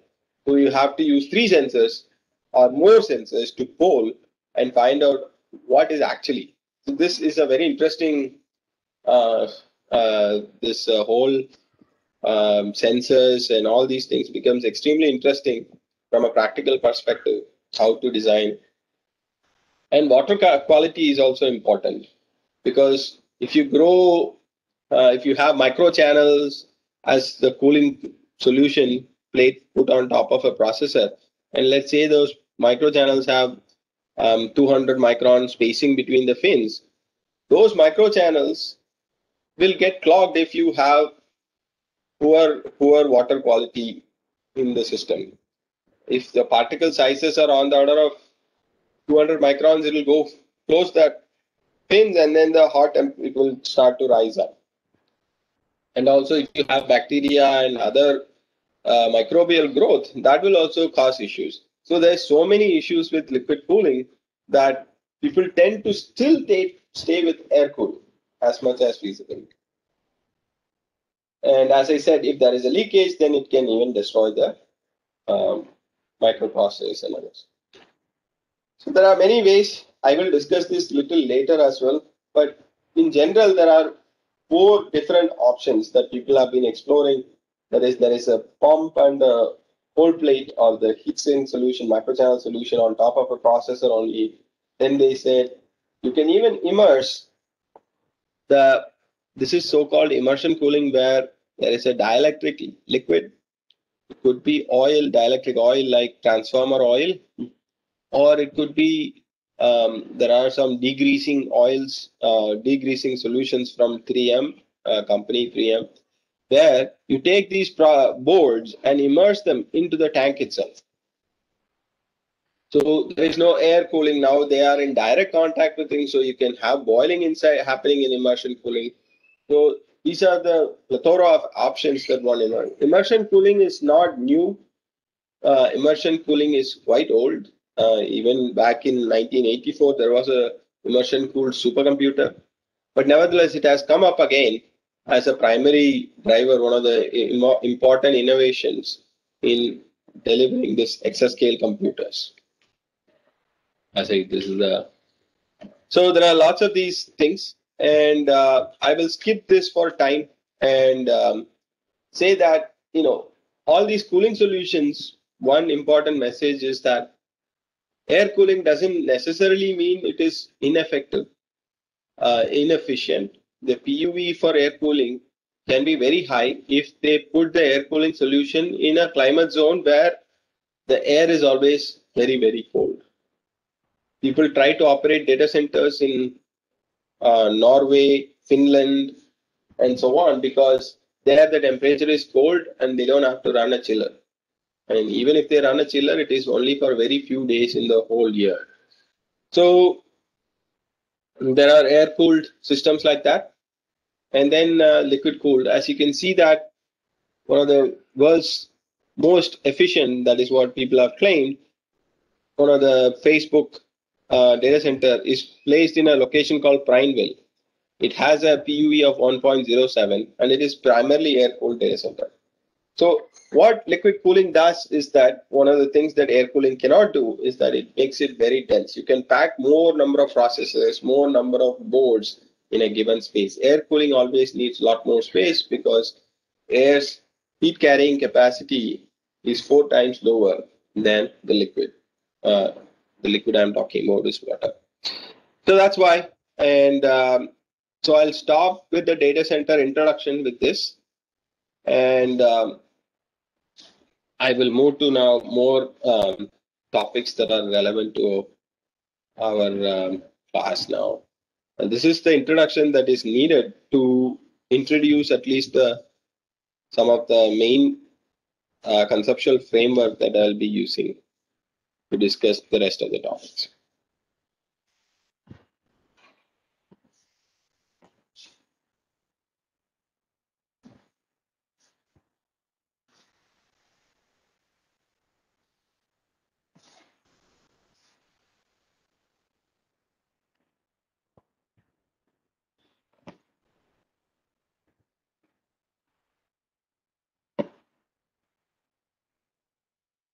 Okay, so I hope you will participate with this. So you may have heard of this conduction shape factors, correct? You may have been teaching this conduction shape factors in your classes. Yes?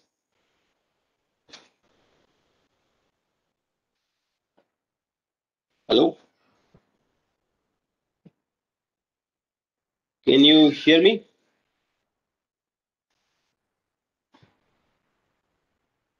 I see. Yeah, so there are at least. So do you teach conduction shape factors in your class? Hello. Yeah, please tell me. Yes, sir. We are Huh. teaching the shape factor for radiation. Okay, the view factors, those, okay. So these are conduction shape factors. And Okay, sir. what is the use of this is that these are very old way of doing things, in the sense that if one has to approximate a 2D system into a 1D system or a 3D system into a 2D system, these conduction shape factors are quite useful. And one can generate approximate solutions. So I'm hoping that you will participate from this module on. Let's try to get some discussion going. So a typical shape factor is defined as some S is the shape factor, K into delta T. Delta T is the temperature difference, the hot and the cold temperature difference. K is the thermal conductivity of the material, and S is something like if you recall your Fourier's law of conduction, the heat transfer rate is K times delta T by the length or the thickness of copper block. That thickness and area gets absorbed into this shape factor. Okay, sir. So Okay, sir. these are well documented in many books. And for example, this is a copy and paste from the book by Encropra and Dewitt, Fundamentals of Heat and Mass Transfer. Yes, sir. Yeah. So that is this book. And you can see the shape factor is given as, for example, let's look at this case 10 that I will solve a simple problem. Next, Yes, sir. there is a source or some device or some object at some temperature T1. It is a circular object whose diameter is D, and it is placed on top of another object that is at some temperature T2. So one can obtain this shape factor S as 2 times D. So let's look at one example in a electronic circuit. Here, I'll give a moment to please read this example.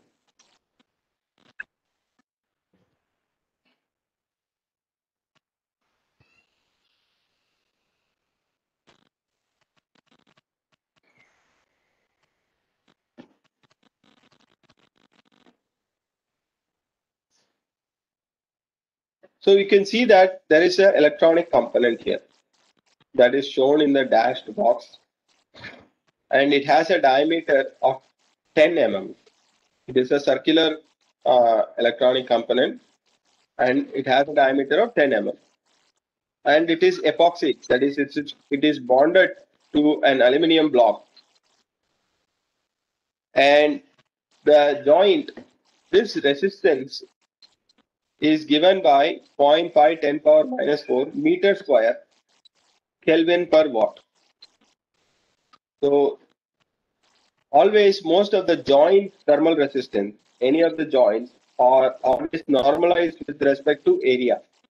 A thermal resistance is often written as Kelvin per watt. However, when you are talking about thermal contact resistance or joint thermal resistance, they are always normalized with respect to its area. So in this case, it is 0.5 10 power minus 4 meter square Kelvin per watt. So that is this value. Then on the top of the processor or the electronic component, there is some airflow that is happening. And the bottom, where there is a block, that is at some temperature 25 degrees Celsius. So first, we have to draw a thermal resistance or electrical analog of this problem. And can we talk about how the heat is going to flow? The heat is going to dissipate from the top side as well as from the bottom side. There will be some amount of heat that is going to the top some amount of heat that is going to the bottom. Can you guess which side will have more heat transfer? Top side or bottom side?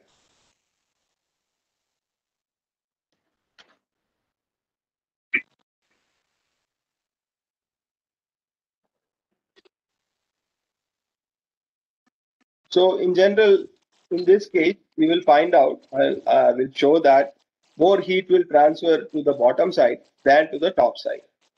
The reason is the area of the diameter is very small versus you will find that if I draw a heat that is a resistance network, thermal resistance network, you'll find that it has two parallel paths.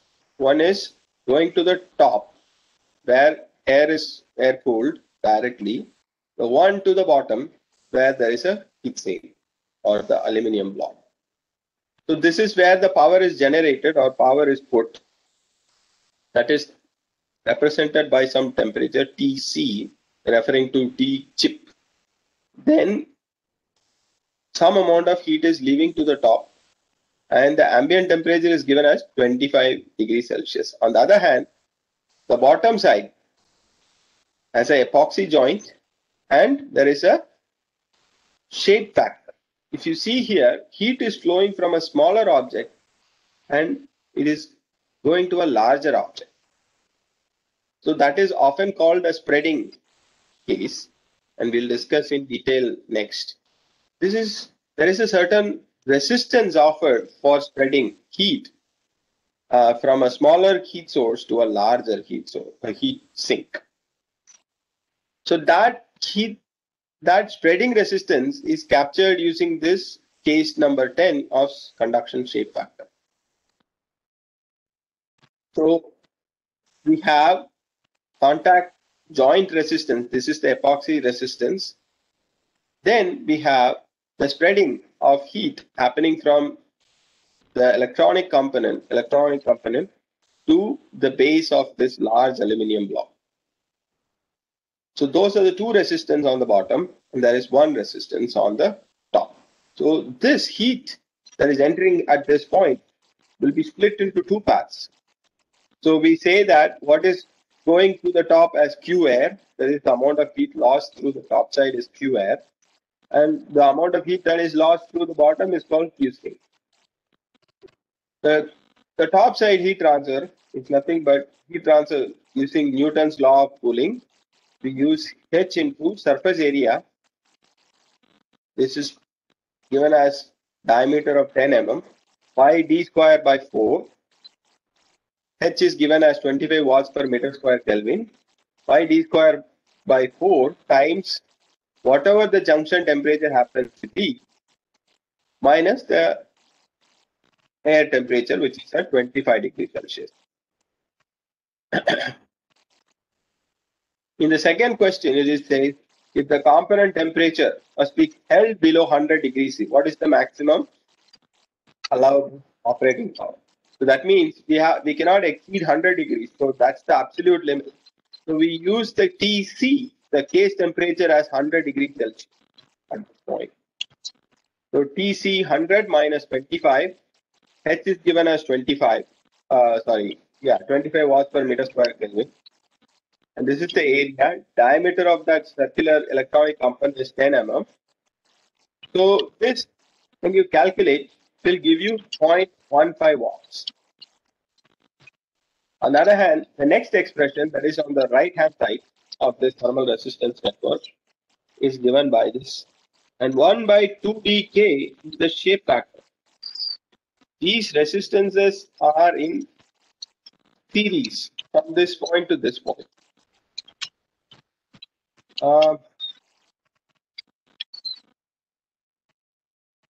Can we, I think there is some background noise.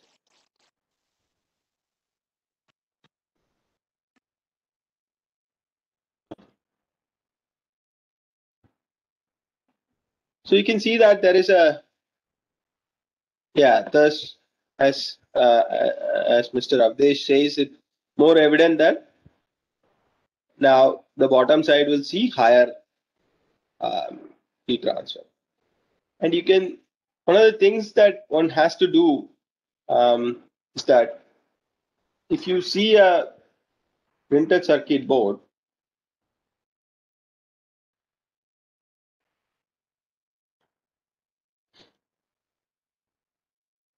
maybe I'll go to another example. So you can see that there are so many of these small components there. So we can't mount heat sinks for each and every component. And sometimes it is hard to go find information for each and every heat source in the system. So when you're trying to cool this board, where do I mount heat sink? Because I can't mount for every heat source that is there. So one has to make some sort of a guess based on the power levels and the acceptable temperatures that is there for these. In this case, as a classic example of this case is that you see that the top side has only about a certain small area, and most of the heat can be guessed that it will go only to the bottom side and not to the top side. Because of the small area that is available for heat transfer, even if I give you very high heat transfer coefficients, to 25 watts per meter square Kelvin is itself a very high heat transfer coefficient, because that means forced convection is happening. For natural convection, as you may recall, if it is cooled by natural convection, it will only be 5 watts per meter square Kelvin at the best case. So this is forced convection. Even then, very little heat transfer is happening to the top side. That is primarily because that surface area that is available for heat transfer is very small. So unless the power levels are on the order of 0.1, less than 100 milliwatts or 200 milliwatts, you will typically need some kind of heat sink. If the power is less than 100 milliwatts in a populated motherboard, then people ignore it and let it cool by air itself. So that's one example that I start with. And here we discussed conduction shape factor as a way to determine the so-called spreading resistance. So this spreading resistance and constriction resistance is quite common in electronic systems. Whenever there is a change in the cross-section of an area, and when heat is flowing from one region with a different to another region with a different cross-sectional area, you will either encounter a spreading resistance or you will encounter a constriction resistance. For example, one of the major bottlenecks in the current day cell phones is the spreading resistance, because as you can see that there is no fan in a cell phone. So all the heat needs to be cooled by natural convection. And do you think radiation will be important in a cell phone cooling situation? Can anyone type on the chat? You all know that there is no fan in a cell phone. So should we consider natural convection only, or radiation is also important? Can anyone guess?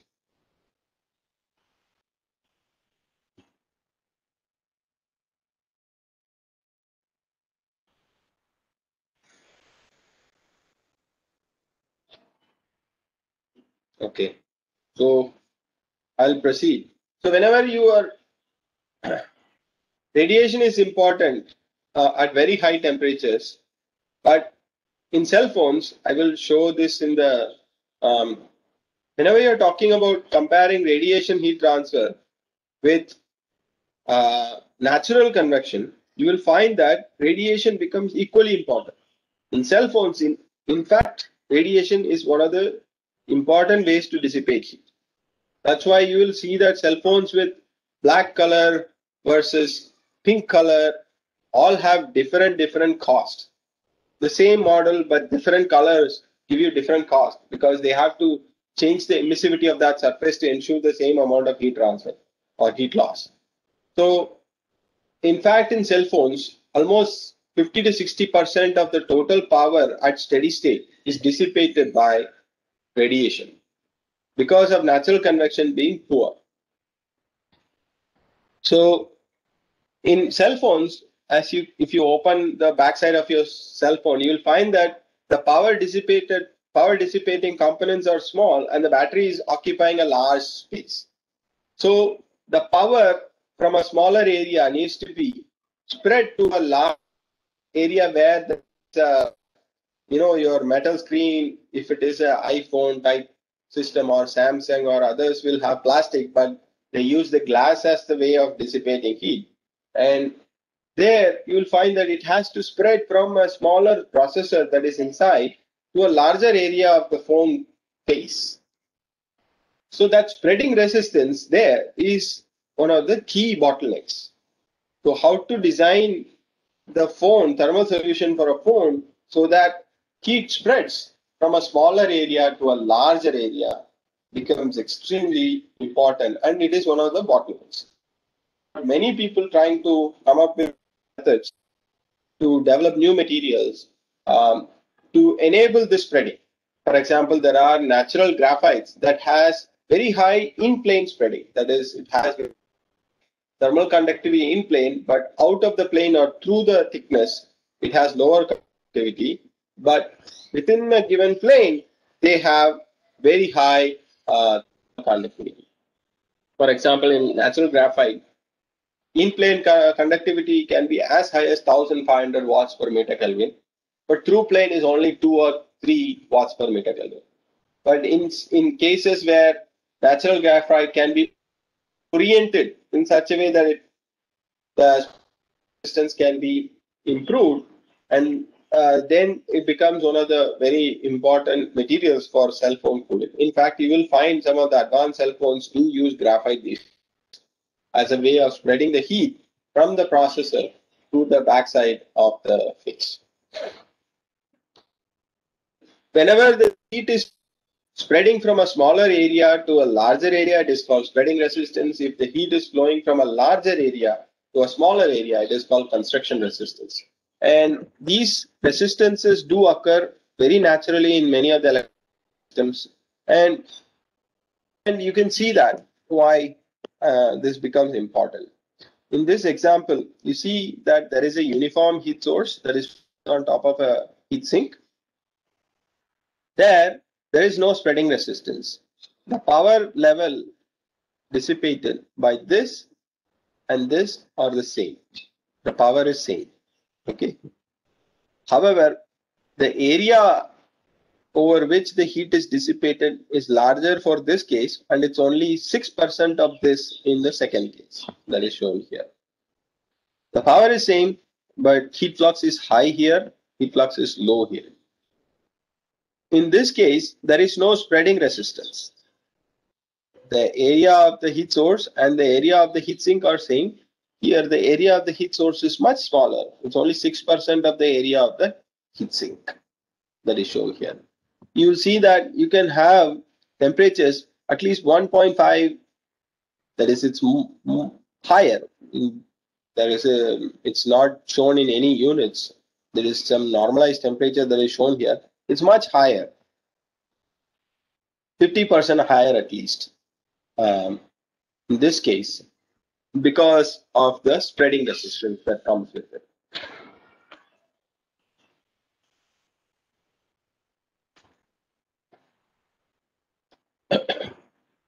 So you can see some of the examples shown here where you will see spreading as well as constriction resistance. So in the case of heat source that we just discussed, going from a smaller heat source to a larger substrate, there is spreading resistance. But in some cases, the heat source gets constricted to go through a smaller area from a larger area. The example is a solder ball where There is a substrate here, there is the motherboard here, and they are connected through a solder ball. The heat needs to flow from the substrate through the solder ball because air is poorly conducting, but the solder balls have relatively higher thermal conductivity. So it will constrict itself to go through a smaller area and then spread. So here you're seeing a constriction to heat flow and then spreading that is happening simultaneously. So one of the questions I have is what happens to the average temperature of the heat source as we change the heat source? The power is same, but as we go, the power for this case is same. But the area of the heat source is decreasing from left to the right. What happens to the average temperature? Is the average temperature going to rise? I just showed you that maximum temperature is higher, at least 1.5 times higher in this case. This is maximum temperature. This is not the average temperature. If I were to calculate an average temperature, will it be same or how will it change? Can anyone say this?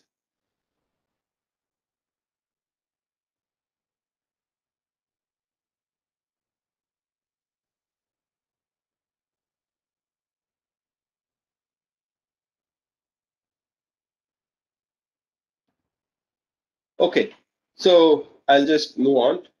The average temperature will remain the same. No matter what the area changes, the average temperature will remain the same. Only the maximum temperature changes as you go to smaller areas for the same power levels. The average temperature meaning area averaged temperature here. Okay, so this is one of the aspects that I'll discuss again in the. So I've given you another example. Here there is a small area and that is where the heat source is, and this is a plate area that is much larger. How do I calculate heat flux? Should I base it on source area or should I base it on plate area? Because if I use the larger area, I will get smaller heat flux. If I use a smaller area, I'll get larger heat flux. Which one should I use? So these type of questions typically occur in the practical problems. But there is no universal answer to this because some people do report, oh, the confusions arises when one says, oh, heat flux is 10 watts per centimeter square or meter square based on plate area, and someone says it's 100 watts per meter square based on source area. The only way to fix this confusion is to always not just the heat flux, but also say where the area is. So one has to define heat flux with the specific area in mind. But this never happens, even in data sheets in many supplier manufacturers provide a document itself. They don't tell you where they have calculated the flux, and that leads to a lot of confusion sometimes. So in this slide, I'm trying to capture the spreading or constriction resistance as if the area. One second. So here I have depicted four different where the red is the heat source or your electronic chip. There is a shape.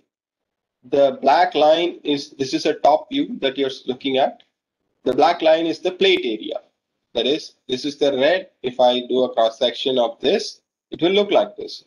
So there is spreading resistance that is happening. This is equally valid for constriction as well. If the heat were to flow from this larger area into the smaller area, then it becomes constriction resistance. So this arrangement is typically common in electronics where it is spreading. But if you are talking about contact resistance problem, then you will see that. Why is this not going up?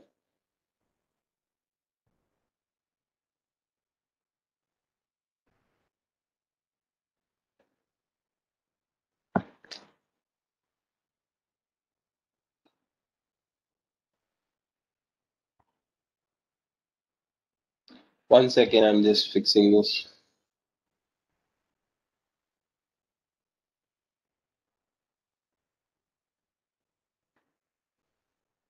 There was some disturbance at my end, right?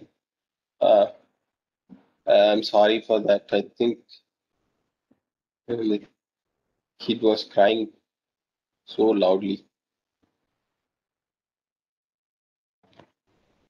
So here's an example where we have different shapes of the heat source as well as plate area itself. And you see that as long as I use this non-dimensional parameter k times square root of AP being the plate area, that is the area associated with this cross-sectional area of this plate, times RC is the resistance. The resistance is defined based on temperature, average temperature of the heat source minus average temperature of the plate, divided by the power that was dissipated. That is average temperature of the heat source minus average temperature of the plate divided by the power that was dissipated by the heat source. If you use this non-dimensional value and plot it as a function of AS being the source area divided by AP, then you will find that there is no difference in shape or the form, whether it is square or circular plate area or circular or square area or even rotated like a diamond, that you get uniformly same perform. I mean, essentially one relationship is sufficient to capture any of this. Typically, if I look at spreading resistance, there are two resistances that one has to accommodate. One is the spreading of the heat from a smaller area to larger area. And the second one, there is a typical conduction resistance that happens in the solid itself. For example, in this solid, you will have some hot temperature to cold temperature. That means there is conduction resistance offered by this. That conduction resistance in this case will be thickness divided by thermal conductivity of the base material times in the denominator you will have cross-sectional area. That is the L by Ka that typically one teaches in conduction heat transfer. So that bulk resistance is what I call R bulk, and RC is the spreading resistance.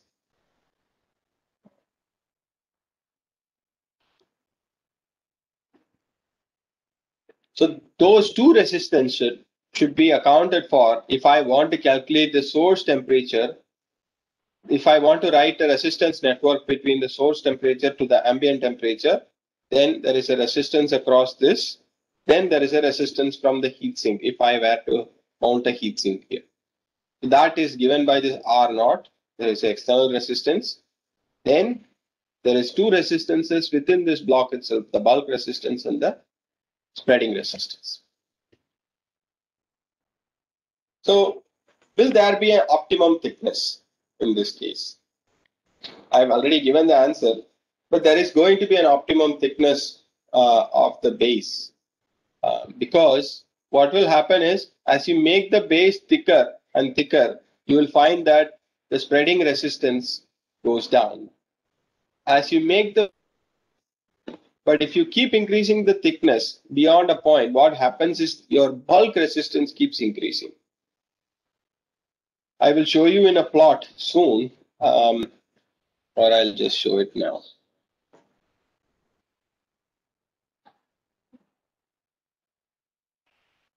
So if you see this, the bulk resistance, this is spreader thickness. This is the total resistance. This is a combination of bulk resistance plus the contact resistance.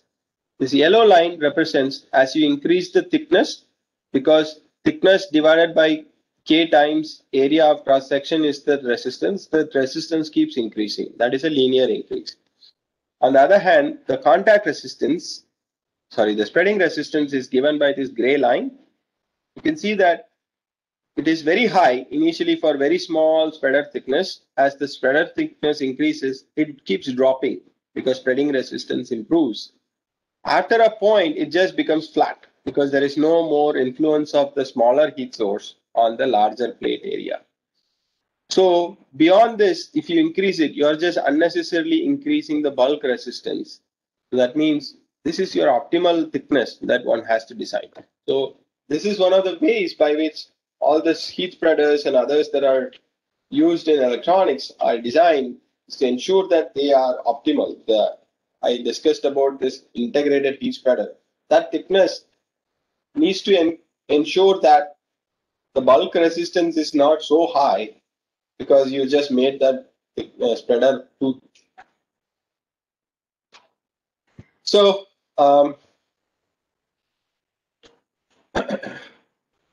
what we'll do is that we'll take a picture and discuss some aspects of how the temperature profile, cross-sectional temperature profile looks like.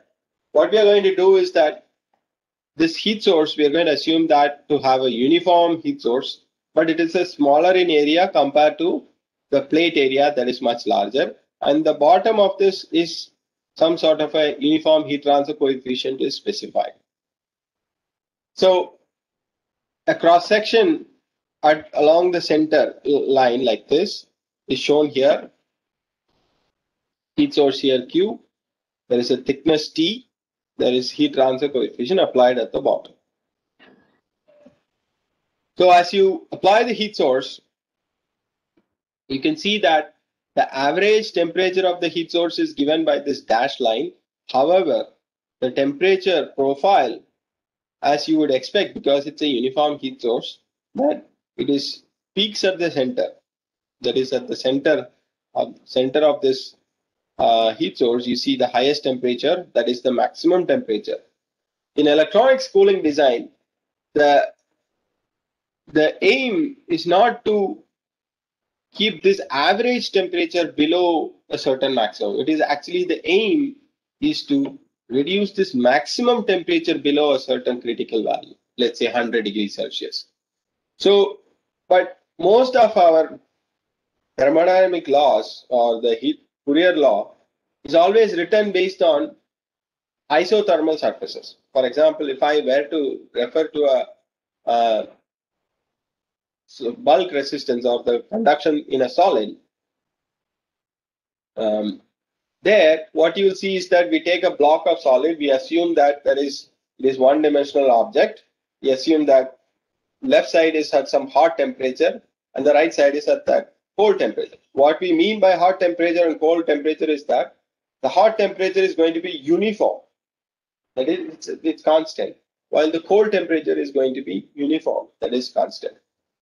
That's when we can write the formula. If the solid block is of length L or thickness T, divided, and it has a cross-sectional area A, and let's say this is a copper block, then copper thermal conductivity, then we write as length divided by Ka. K is the thermal conductivity of the copper, A being the cross-section, conduction cross-section area. So there, the inherent assumption is that the boundaries are at uniform temperatures. Okay, but what happens in electronics is that now you have a maximum temperature that is different, that is of interest to us to keep below a certain maximum, but the average temperature is where you can write the resistance.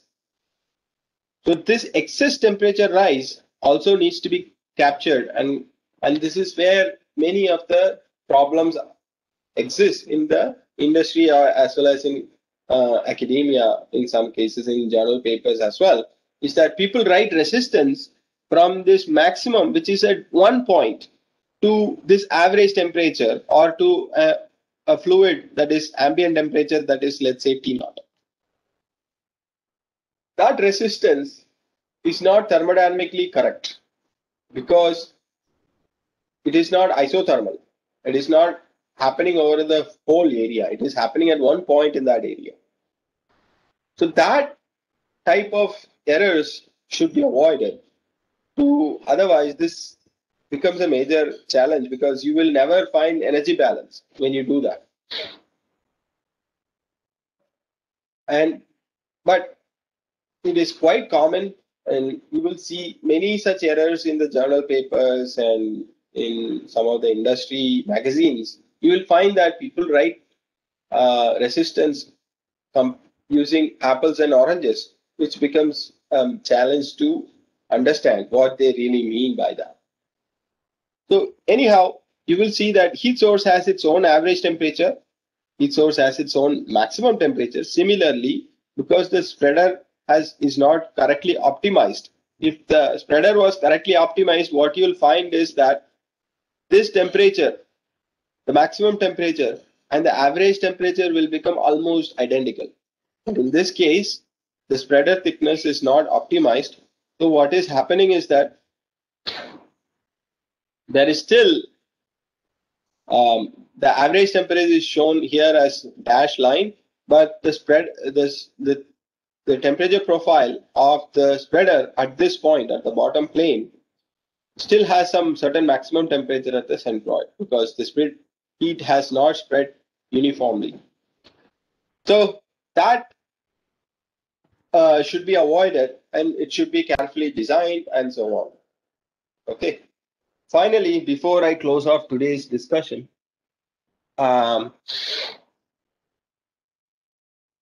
want to talk about one important aspect, which is the coupling between the heat transfer coefficient that is here on the bottom side. There is a heat source here, there's a certain spreader here, and there is a heat transfer coefficient here. There is a very classical coupling that is happening between spreading resistance from a heat source to the larger base. If the spreading resistance is not completely taken care in a material thickness, because you can't in electronics cooling or any actual product dimension, this thickness cannot be arbitrarily chosen to our convenience, because the system, if I look at a cell phone, if I make my cell phone, currently the cell phones are only 4 or 5 mm thickness, or even less than that, in fact.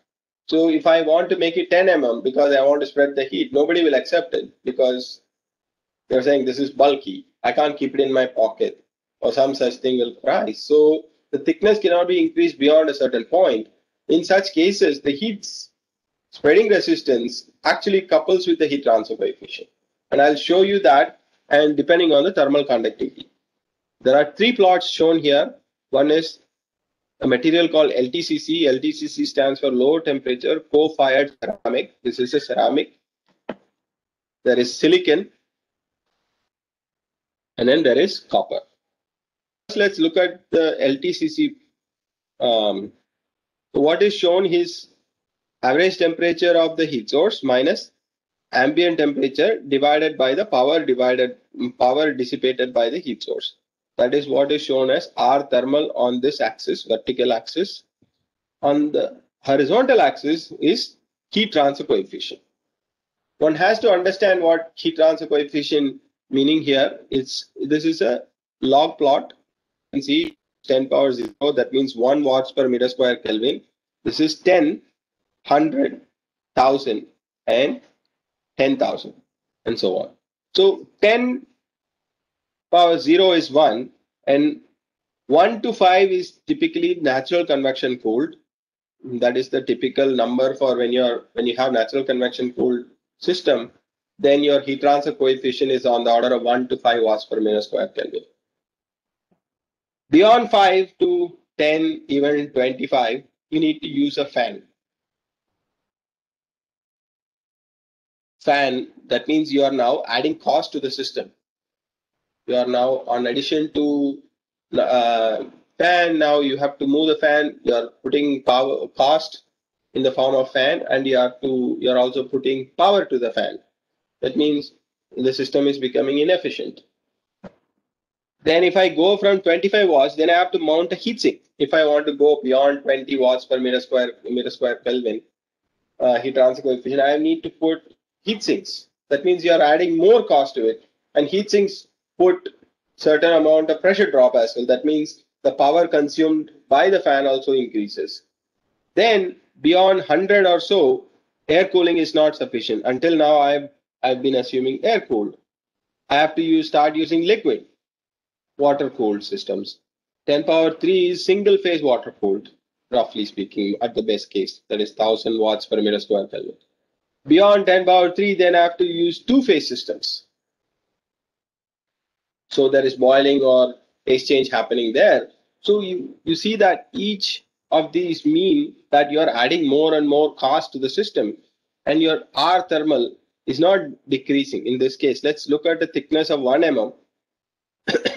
So it's our total thermal is starting from some 120 or so and drops off, and moving even from a single phase cooling to a two-phase cooling, there is not much change. You're just barely changing this. The resistance is dropping, but it is changing. So improving the cooling solution, you have put in so much cost in it, and still there is no improvement to the cooling. That is, the thermal resistance is not coming down significantly. In that case, what is happening is the spreading resistance is controlling the system in this case, and we can show that that bulk resistance, because it's only thickness divided by Ka, and K of the LTCC is on the order of 3 watts per meter Kelvin. So you will see that any improvement in the thickness is just not helping. So if you have smaller thickness, it's even more evident that this is even the asymptotic regime quickly. So what this says is that spreading resistance and heat transfer coefficient, the value of heat transfer coefficient means a lot. It means either you're using fan, you're using pump, or two-phase flow, whatever. So you can see similar type of information here as well. In this case, you see that even at single phase flow of water is causing issues. But when you use slightly better thermally conducting material like silicon or copper, this knee, where it changes, where it reaches asymptotic region, shifts from 10 power 3 to silicon for 10 power 4 and to 10 power 5 for copper. So using higher thermal conductivity material always helps, as you will know very well. But the problem is that sometimes you can't use it. LTCC is a material that is often used in power electronics, where you have no choice but to use LTCC based materials there in the substrate level. So in such cases, this is a very important conclusion, is that now the spreading resistance coupling between heat transfer coefficient should be understood well. So there is a very simple model you can develop, but I'll skip all those things at this point. And in the next class, which is tomorrow, I'll try to do an analytical solution on board. And for now, I'll close off with what are the ways to reduce spreading resistance. Typically, one of the ways that people use to reduce spreading resistance is that if you look at the problems associated with spreading resistance, you will see more uniform temperature when the spreading resistance is 0, as we've been talking about. This is same true for constriction resistance as well. But as the areas of the plate and the source match closer, or the ratio of area of the source to plate is 1, then spreading resistance is almost negligible. Having this heat source, the location of the heat source is also important. Instead of having the heat source at the center, if I move that heat source to the corner like this, then the increase in thermal resistance is almost 40% higher. If I move it to other corner, then the spreading resistance problem becomes even worse. It actually, from this case of having the heat source at the center to this case of having it at the corner, it is twice higher resistance compared to this. So the option that typically one says is that there's a very big layout design in many of these electronics cooling places, where people ask the electrical engineers to move the heat source from the corner to the center, because that gives you a lot less spreading resistance. Or even spread the heat. Instead of having 4 different sources, you make it small, 4 different sources. And these are the trends of, this is single core architecture, and this is the many core or the multi-core architecture, that where you see number of cores that are logic units that are dissipating high power. So those are the ways, and as I already discussed with you, there is an optimum thickness to the spreaders, and that is need to be, every single problem needs to be numerically analyzed to obtain a thickness that enables reduces spreading resistance to a constant value, and also keeps the bulk resistance to a certain value. Okay, I will stop here, and in just one other item. There are some calculators that are available online from University of Waterloo. Those are you can just put the values for the different systems they have, and you should be able to calculate thermal spreading resistance and construction resistance from their calculators.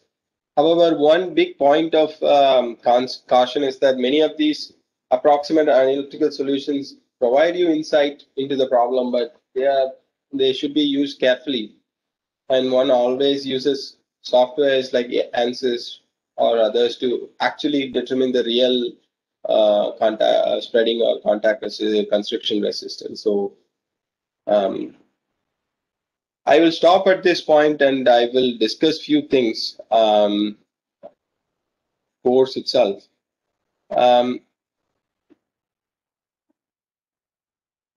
So until now,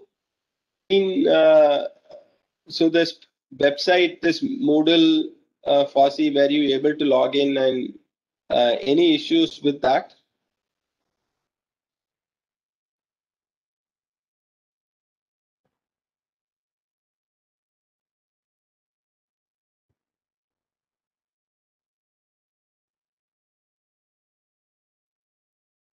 Okay, thank you for. Okay. So because the reason is whether you like some other mode of communication, because I will be posting all my information on the Moodle itself for you to download, like the materials and so on, today's discussion materials and so on. And the videos will also become available at later point, the QIP coordinators, that I don't know. Is there anything else that preferred mode of anything else you have questions about this course, or what would you like to see? Is there any comment input at this point?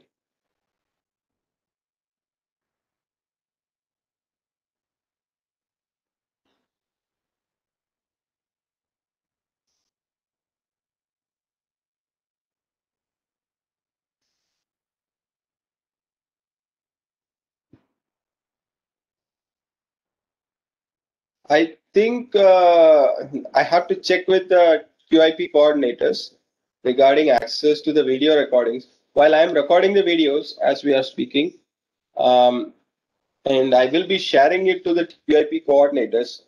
How they handle it, I don't know. But I will be recording. I'm recording these, and I will be giving it to them.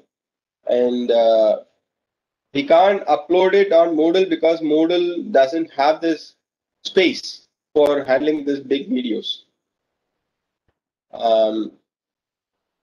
The videos. Let me find what their plan is, and in probably tomorrow, because tomorrow is a Sunday, I don't know whether they respond.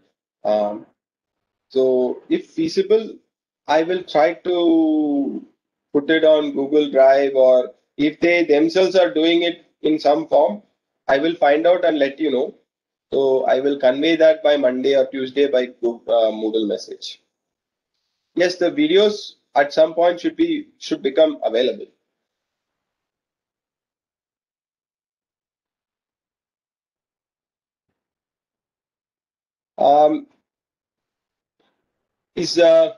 I don't know. I just assume that you all teach e-transfer, but that may be a bad assumption on my part.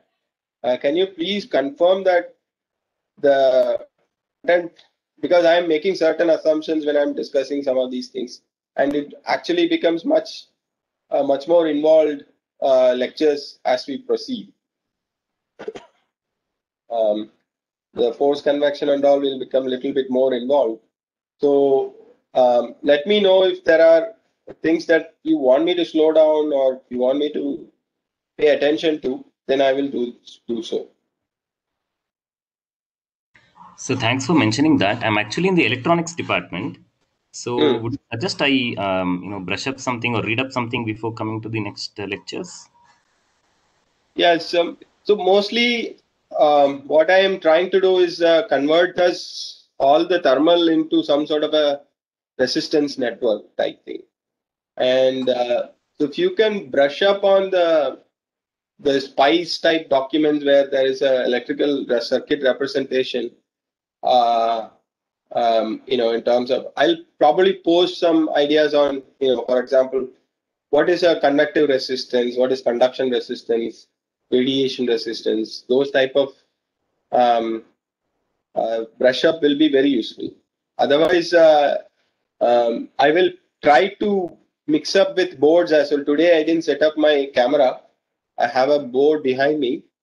In the next class, I'll try to write those expressions as well, as much as feasible. But it may be useful to study a chapter on electronics cooling.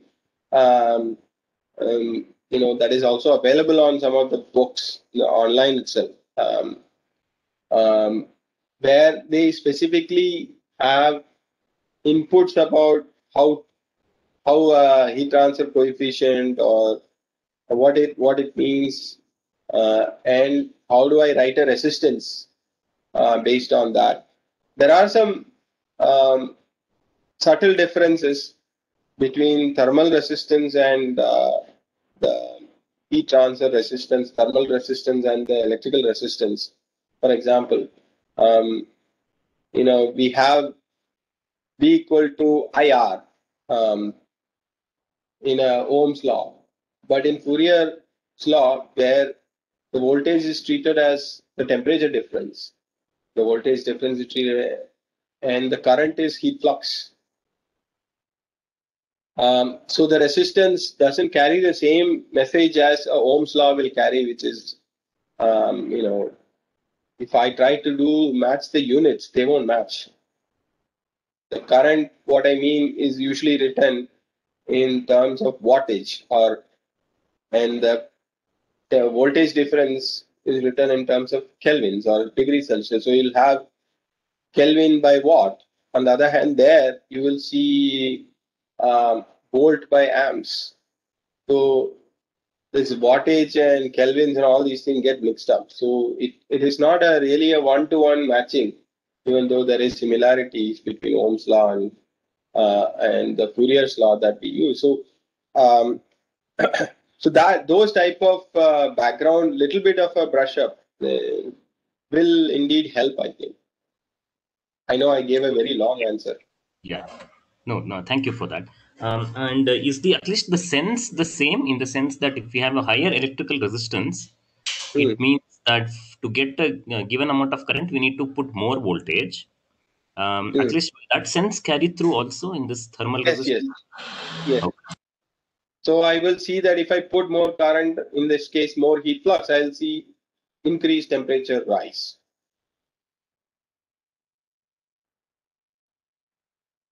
Okay, sir. Okay, thank you.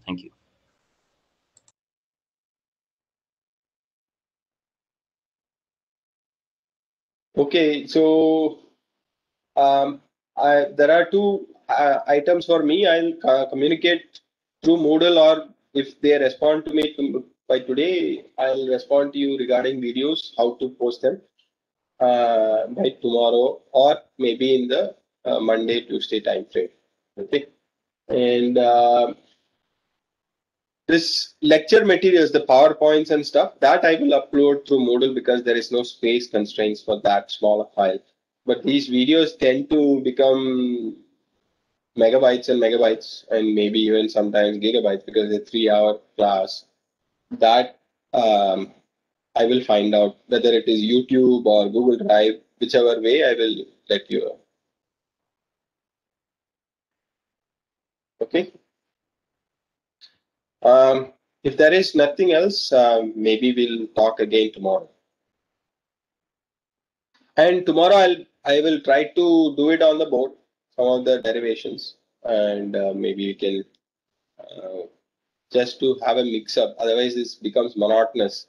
We keep talking using a slides, and that's not quite useful as well. I'll try to do that tomorrow. Thank you.